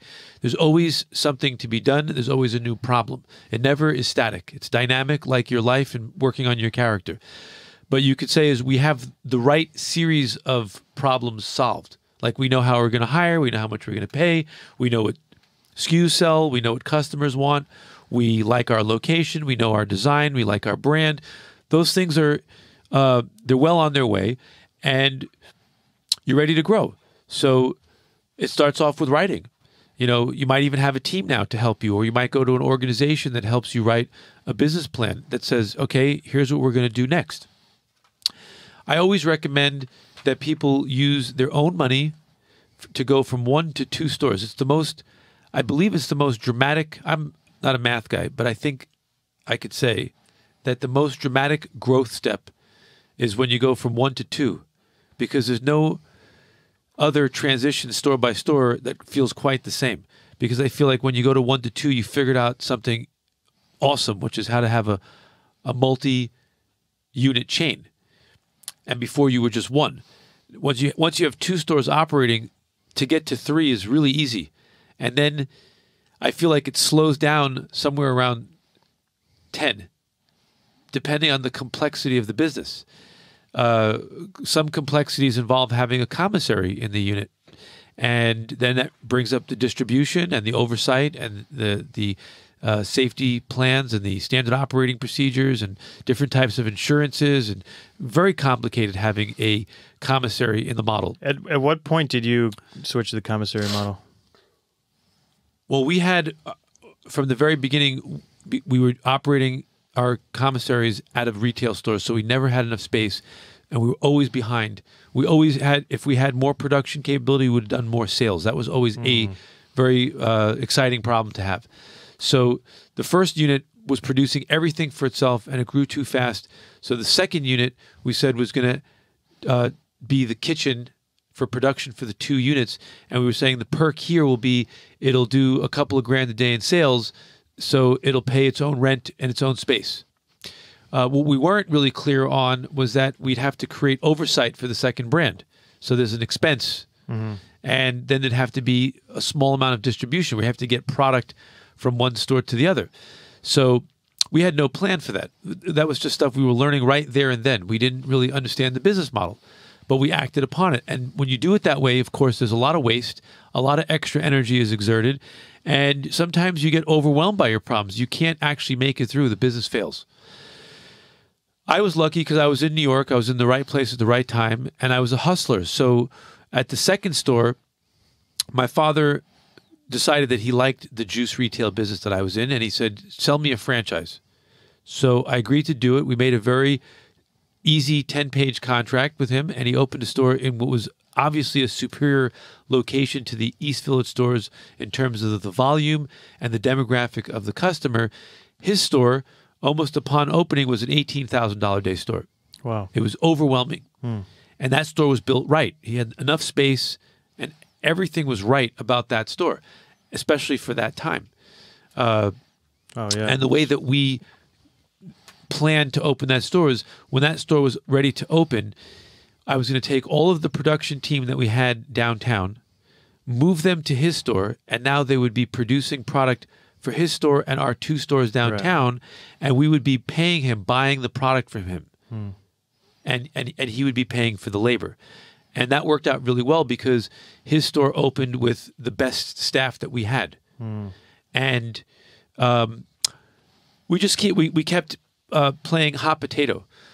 When we took back production and his store became independent, we, in our 5th store, put our production facility for juice in that store, and we had our food production facility in our 2nd store. And now we had refrigerated vans driving back and forth to the 3 stores, and it was somewhat of a manageable problem because the distance between stores is not great, and there's only 3 units in the chain, and you're really only at that point really dealing with 1 or 2 drivers.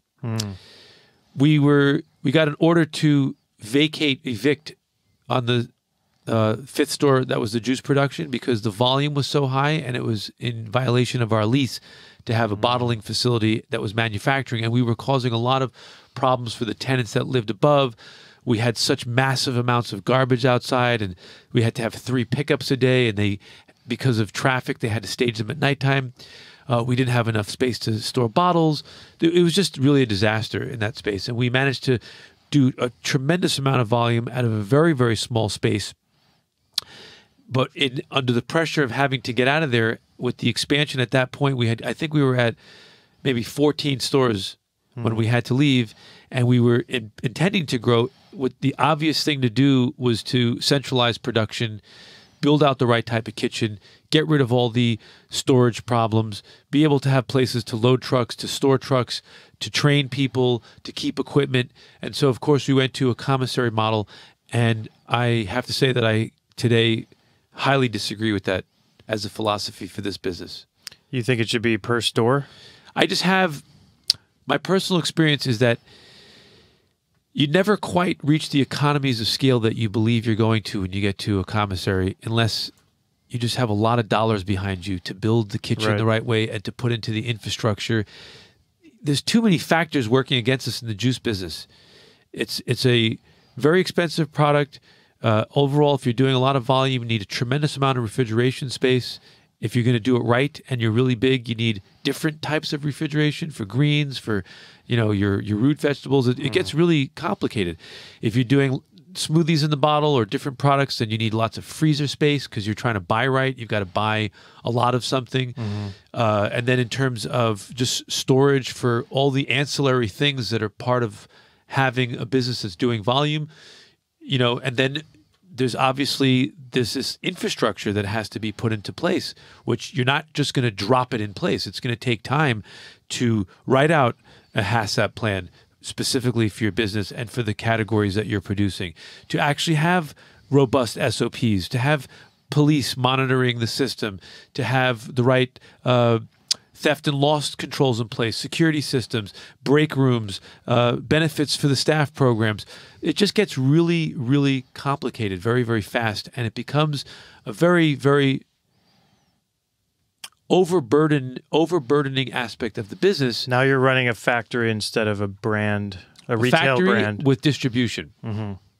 Distribution is extremely difficult, especially of a highly perishable item, which it invariably leads people to HPP their product. Right. Because it's next to an impossible math problem to allocate to stores and move around a product with a 2 to 3. If you're lucky, some of the citrus things have a 5-day shelf life, but moving product around with that type of shelf life, predictably with multi units in a chain, very, very, very, very taxing on the company to do that, to be precise and do that correctly. Are you familiar with the brand Clean Juice? They're a USDA certified organic chain. They're now up to 80 locations. Wow. I didn't know there was somebody out there. Yeah, they're based out of Clean Juice. Based out of South Carolina. When did they start? 2013, I think they opened their first store, started franchising. Oh, they're franchise. Yep. I like the franchise model. So they have an X1 in every store and do all the juice production in back I like of that. house. Yeah. I like the action of that. I think I'd have to go look at the brand to really stare at it and say, oh, okay, I think they're doing it right. I mean, there's a lot of things out there, that are doing things mostly right, half right. We could pick apart any brand. So I've never looked at that brand. So I do think that the on-site production of the product is in alignment with the type of product that it is. So in other words, if you're going to buy sweatshirts and T-shirts, I don't think you're going to buy more or less because there's a guy sitting upstairs with a sewing machine making your sweatshirt. Right. But I definitely think there are product types that the way it's served and how it's created to production entice people to be excited. And I'm a vegan, as you know, but I would say one example of that is go to a clam bar. The first thing that's exciting is it's usually by the dock. Great location for that kind of business. The second thing is you see a giant ice chest filled with those little creatures, and they're opening them right in front of you. It makes sense. Right. Gets you excited. It makes sense, right? And I assure you, if you change that model to say that we shuck our a great logo, by the way, we shuck our clams elsewhere. Can we write that down? Why do I even know the terms? I'm vegan. Yeah. If you were shucking clams, 50 miles away, and they were coming in packages, right, it's just a different kind of business. And you walked in, it's just a refrigerator of packages of shucked clams. Yeah. Right? Yeah. Are these clams shucked freshly? I like the word shuck. I feel like the juice business is I hate to say this. This is going to sound really lame. I'm just going to say it because nobody's listening. The juice business is a higher consciousness business in terms of consumers and what they like and what they go after. When someone comes in to buy a juice, whether juice is good or not is an irrelevant story. The person is thinking, I am doing something healthy, as opposed to when they go buy a clam. I don't think anyone says, I'm doing something healthy. I'm going to drink too much beer, and I'm going to eat these little snot rockets that have lots of bacteria on them. I don't think that you're saying, this is my health component for the day. Right. There's an extra level when you're talking about a juice bar. Right. Yeah. So that type of customer, it seems even more consistent with the brand and the product that they would want to see what's going on. Right. So I love places that wash produce in a very organized and meticulous way right in front of the guest, where they can look in and see people juicing and clean hands and clean uniforms and the right gloves, and they could just look at the process and see a very meticulous process. People eat first and foremost with that type of thinking, the brain. They're thinking about, okay, what am I eating? And when you're showing it to them, I think there's a more potent placebo effect. I didn't really use that terminology here, but it is a term I use in retail. Is what's the placebo effect? What placebo effect are we creating? If a person comes to a beautiful space and the staff are friendly and the brand is great and the product looks really exciting and you see the process, by the time the thing hits your mouth, you're already in nirvana. So you have to create that. And the more we move towards the commissary model, the further away we're getting from that organic experience. My dream juice bar would be right here in New York if I had a beautiful hydroponic farm and we were pulling stuff out of the farm that day, putting it into a good nature product and serving it in a glass and saying, have a good day. I think that would be unbelievable. It's not it's impossible to get lift, but to me, that would be the type of juice bar if I was opening one today, because I think that it would be the most disruptive and the most difficult thing for anyone to compete with. Right, for sure. Yeah, if you could actually figure it out. I did figure it out. It costs $31 million. Nice. Okay, let's touch on raising money.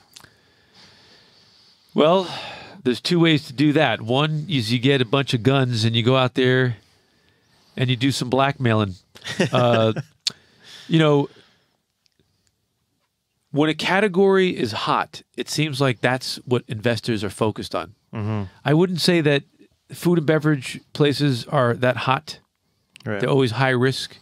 It seems like there'll be certain times when certain types of, like, for example, like a Chipotle type business was the new rage, and all the investor money was all pouring into the kind of.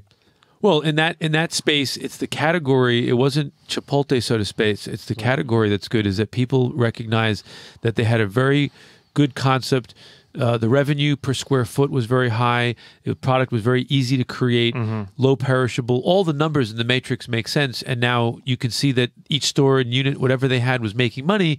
When they go to a venture capital group or a big company comes and looks at them, they know, they say, this is extremely scalable. Here's how we're gonna do it. So that's very desirable. And I wouldn't say that the food and beverage business in general, though, I don't think that it's the most alluring thing for venture capital groups. So I guess there's several different types of investors, right? There's, the family and friends, or the someone that that has a lot of money that likes your business and they are thinking about it as a way of them making more money. You have private equity groups that they have standards, but they're much less stringent than venture capital groups, and certainly much different than groups that are directly related to banks. And there's the other way to raise money is to borrow money from banks. And banks, I watched somebody go through a small loan recently. It's a long process, and it's a worthwhile process. If you have the ability to borrow money from small business loans, I think it's better to keep the business 100% to yourself and go off borrowed money to get to the point where you have more leverage when you go to the equity type groups that you're going to look at. Because if you go to them in the very beginning and you're in trouble, it becomes a flea market. It's a discount. It's an emergency sale. You're selling your company and you're selling your asset for 10 cents on the dollar just to get rescued. But a company that it's checking all the boxes that investors look at, it should be, everybody's watched Shark Tank. So Shark Tank is actually a good thing to look at to see how certain types of investors look at a business, to place a value on it and what gets them excited. And really study that and say, okay, this is actually a really educational program. It's a little ridiculous and condensed, and they try to make some drama out of it. But the concept is basically, it's abbreviated in that show for the sake of getting the show, but it is kind of how it works. There are, for the type of investor you go to, like, you have Barbara Corcoran, you have Mark Cuban, they all have different criteria, what gets their eyes wide open. What I've learned from my partner, he put it to me very in the perfect cliche. Any individual investor, what they're generally looking for is, in your investment, they want it to rhyme with something that they made money with before, Right. or something that they know their friend made money with before. So you have to know your investor. What is their specialty? What do they invest in?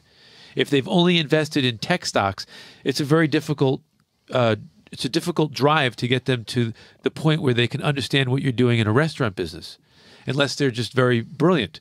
So it's usually better to go to people with experience in restaurant business. And just to be clear, you do see a juice bar as a restaurant, right? They're just terms. I mean, if you're going to look at it from my perspective, you're in retail. Right. Your product is food. It doesn't make a difference if it's nail polish. It's just a different product, different rules, but it's the same concept. Anything that's dealing direct to the consumer, that's the retail business. So retail food and beverage, you want to call it a restaurant, you want to call it a F&B, whatever the name. Restaurant's not the greatest name for a lot of people, but I'm not going to get stuck on the terminology. Is Juice Press a restaurant? Ultimately, yes, it's a restaurant. There's seats, there's food. Some of them have bathrooms. I guess there's a menu. It's a restaurant. I guess I just mean if you're approaching an investor, you would more likely go to a retail investor than like a F&B. I don't know. I would say that going to someone who's in food and beverage and hospitality, they're closer to what you're doing than just someone who's in retail and who owns lingerie shops. Somebody who's not afraid of the mess, because that's a big point, is that the food business is a lot messier than the clothing business. Specifically, we should produce some of these videos. We should show people who are thinking about going into the food business what the actual mess looks like. What does a 100-pound bag of pulp garbage look like times 12? And like standing in a cold kitchen for 6 hours, like making juice. If that's the type of kitchen you set up, yes. It's a dirty business. There's floors to be cleaned every day. There's bathrooms to be scrubbed down. There's refrigerators to be taken apart. Freezers have to be pulled apart and cleaned. And there's just a lot of messy elements. Yeah. Oh, so we're talking about investors. Yep. Do you feel like I need to expand more on that? Business plan. You got to have a business plan. You work from the day you start your business. You should have a business plan, and it should be a routine that you write a certain amount in your business plan. As your business evolves and changes, you want to keep it up to date so that as you start thinking about where you're going to find an investor, you have a more polished business plan when you need it, as opposed to trying to scramble one together in a week or 2 weeks. The business plan that I have, I've seen so many business plans. It's fascinating to me how I refuse to write one of those business plans. I know how to pull a 10-pager out to leave in someone's office so that they understand the concept. But to me, a business plan, like I said, it's a set of instructions. If you were to show me your business plan and it was extremely light, I'd be like, can I see the real one? And if you showed it to me and it was just really poorly written and I could tell that you don't know how to answer any of these questions, you don't know 10 important things about this business, I might say to you, look, I don't think you're the right guy for putting the operation together. I think certain components of this are a great idea, but to be honest with you, I don't think you're the right guy to lead it because you don't know that those things belong in the writing of that business. You're going in there as a cowboy, and the problem is you're going in there as a cowboy with someone else's money. Right. I was just going to say, it's fine if you want to do that with your own money. Yes. Figure it out like you did, right, in the beginning. That's right. But if you're asking other people to risk their money, you've got to have a little more planning and detail behind it. I just want to segue and say that I think it's important that people understand that why I'm agreeing to do this is because I actually believe in the good nature products. To this day, thank you. With the complexity of what Juice Press is, we still use stainless steel X1s and we have an X6. And I've played around and tried with pretty much everything that's out there.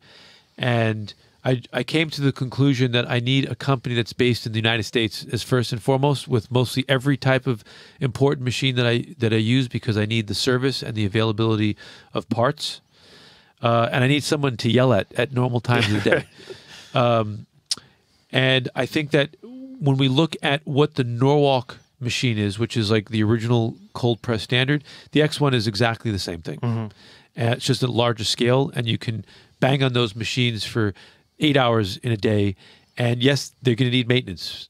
There's no machine that doesn't. The way we're blasting through those machines, there's certain things that we know that we're just going to break. It's a machine, and we're beating it to death the way you would beat up a race car.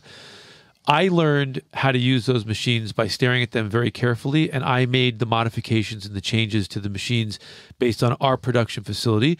I used to complain about the mesh bags being expensive, and they, without having really good supervision all the time, we would blow through those bags all the time. And then when I really looked at the problem very carefully, I realized that the issue wasn't just the destruction of an expensive bag too soon. It was also that I didn't think that they were sanitary enough. So I came up with a system in our kitchen that I thought was just absolutely perfect. I put that video on YouTube, and I think that anybody that has an X1 for cleaning the bags. So what I do with the bags is when they're done, we first have a system where obviously we want to get all that pulp off of them. So we have a hose that's next to the X1. We have a drain in the floor, so they spray them down to get the big material out of it, and then they take the bag and they put the bag in a 5-gallon.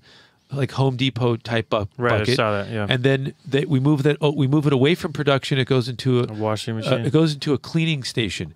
The first thing that we do is we soak all the bags. We rinse them in a sink that's designated just for those bags, because I treat those bags as if they're actually food. So it can't be a sink that other utensils are being washed in. It's very specific.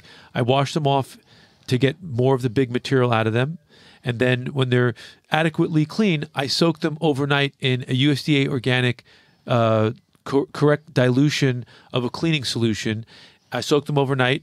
And then when I'm done, we rinse them again to get that solution out of it. And then I put them in a commercial washing machine with no solution whatsoever. And then we have a system where we hang them to dry.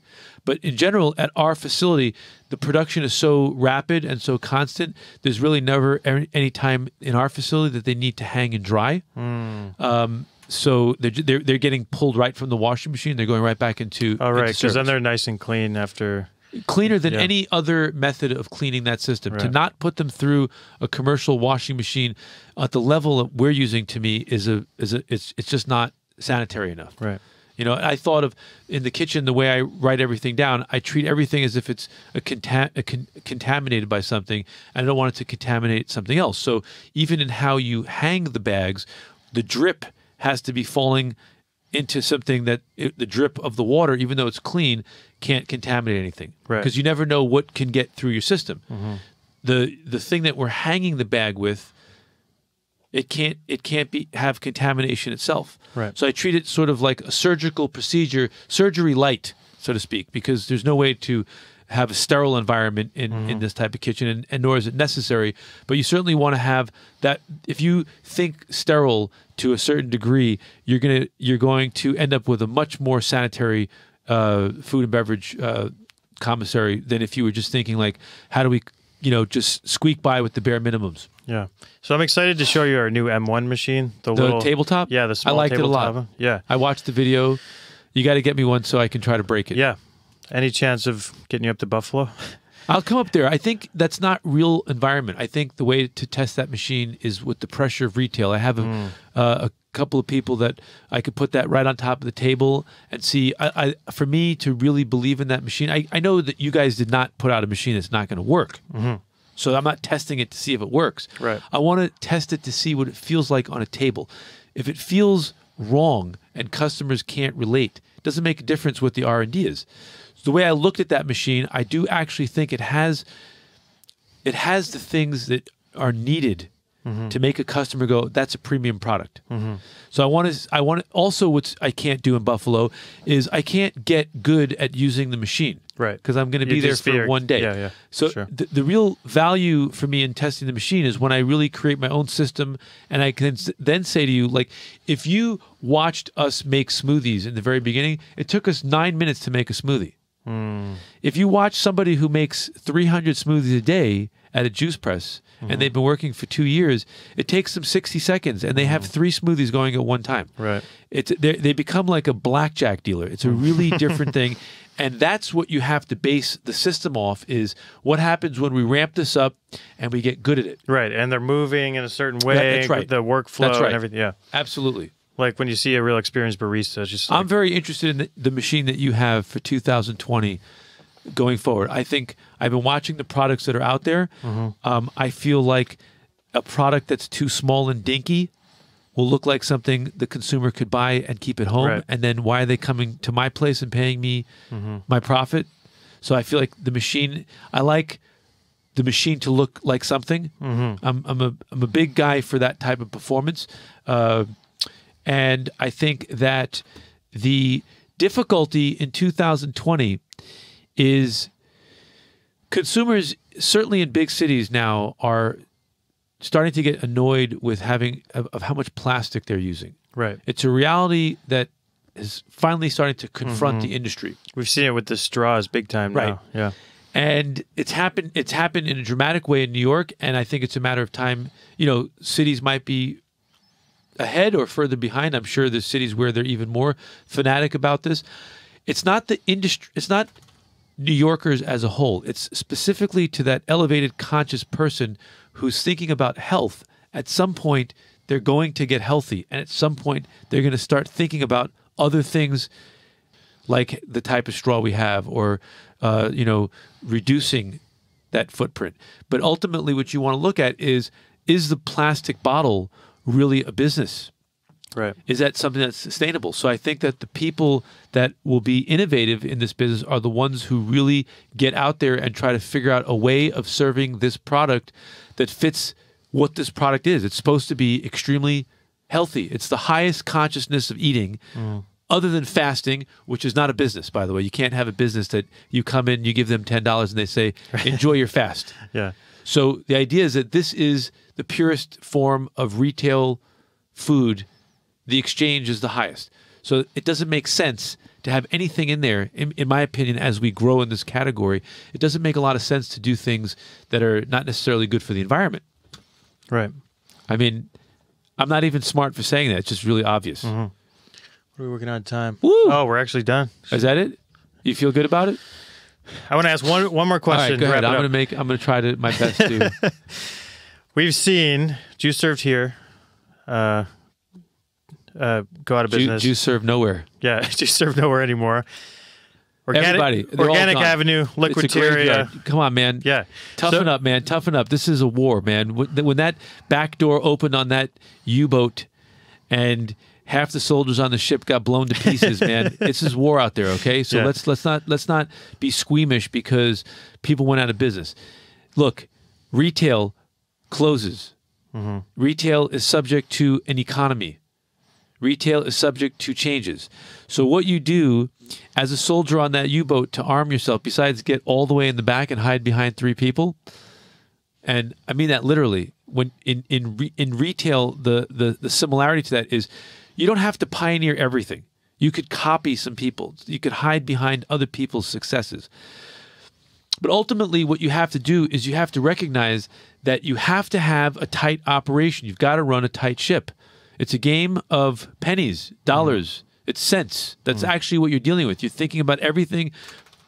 How much does my bottle cost?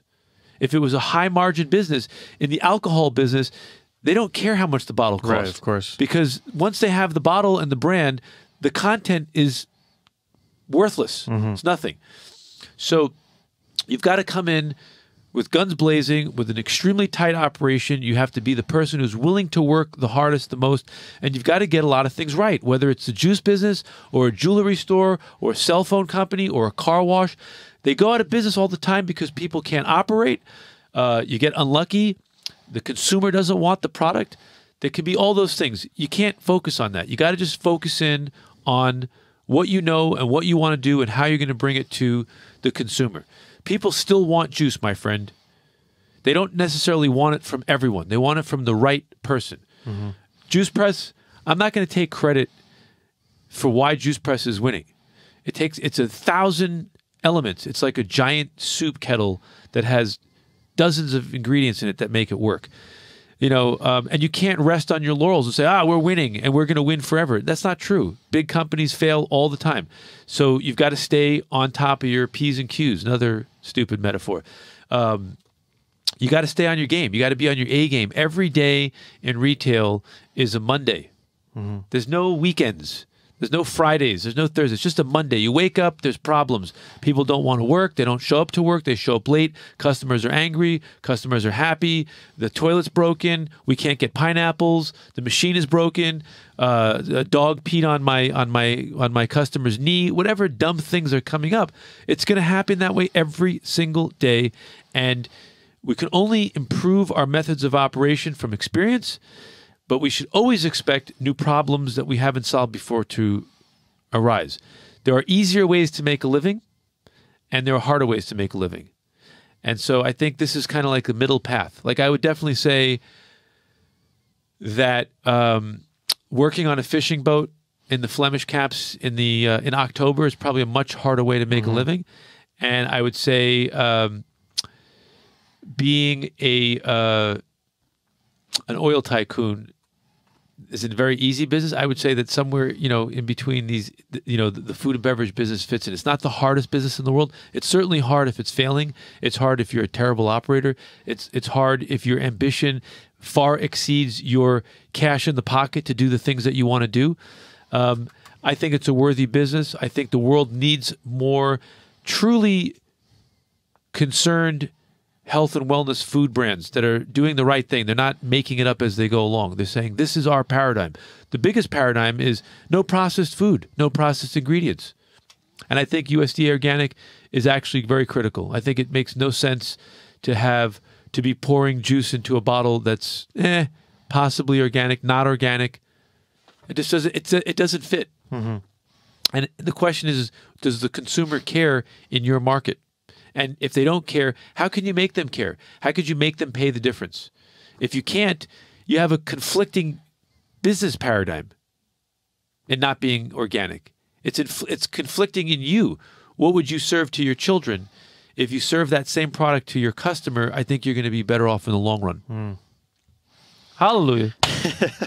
Awesome, Marcus. It's a lot of fun. I hope we can do this again. And I know I'm looking forward to seeing what you do next in your career. I'm opening a weapons and munitions company. I want to go into the death business now.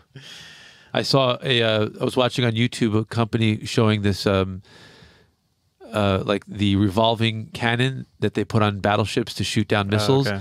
And it could shoot 4,500 bullets in 1 minute. Whoa. Armor-piercing bullets. I said, I need to be in that business. I feel like I could really... If I had one of those machines, like I could make a lot of threats. I don't have to actually pull the trigger, but I feel like I'd have a lot of respect just by having that trailing behind my truck. Well, I'll be excited to see the postcards you make for that business. Okay.